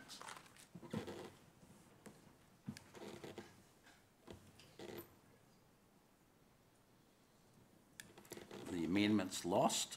I'm now going to ask Paula to, if she still wishes to move what was a further amendment. Just before I do, I'm just going to make it in response to the Mayor's point before.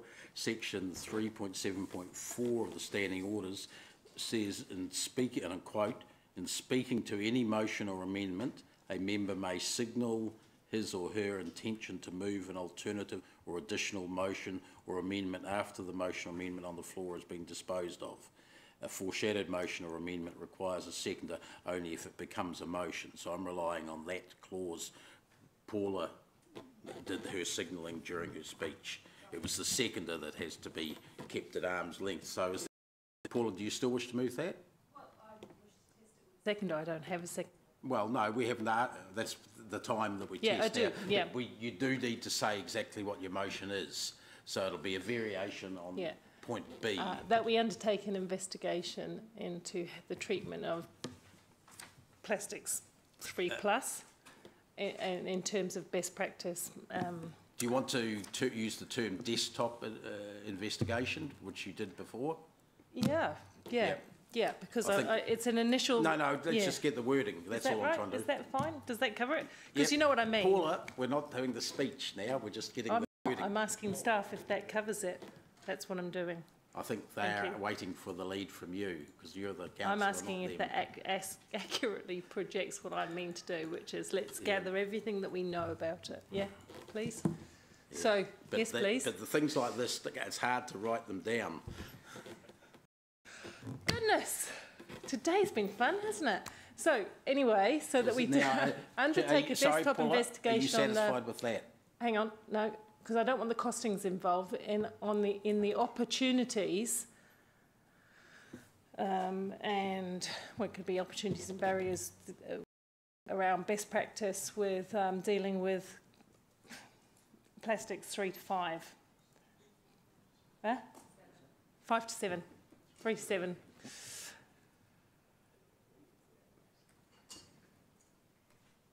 Three to seven. Yep. Okay, and the rest And can the rest can go because Yep. yeah. Okay, is there a seconder to that hasn't already spoken? Yep, James. Oh, okay, thanks, James. It's on the floor.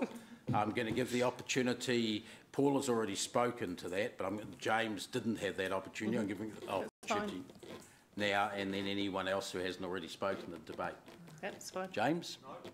Thank you. You've heard Paula on it. Is there anyone else that would like to speak that hasn't already? Okay, if not, you're aware of what the... So you want to speak, Martin? Yep. I'm not sure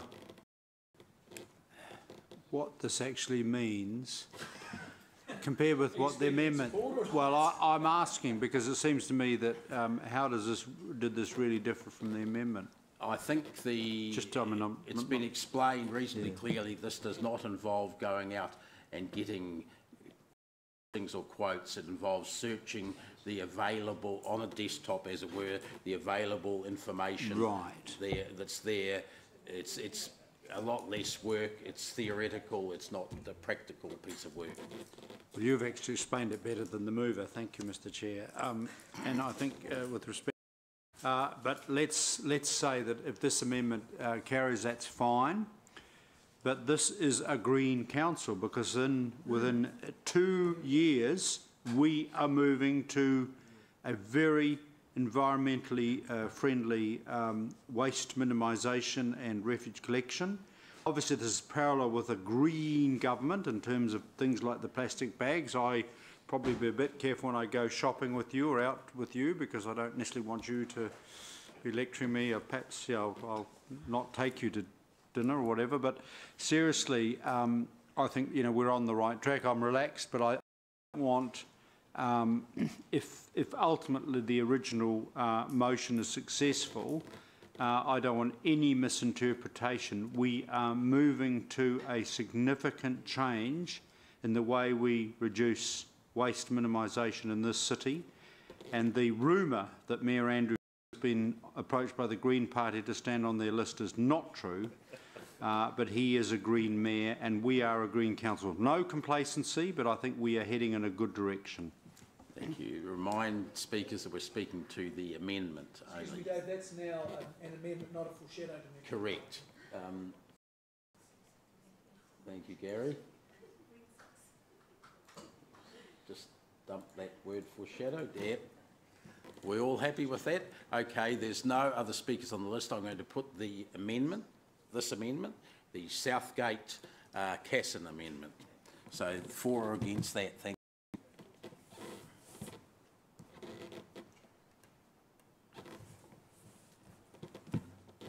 Okay, I have my casting vote to use.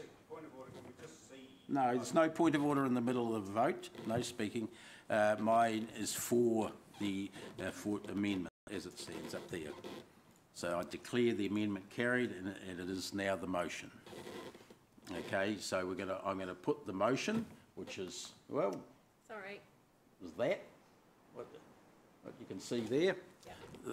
Please vote for or against the motion.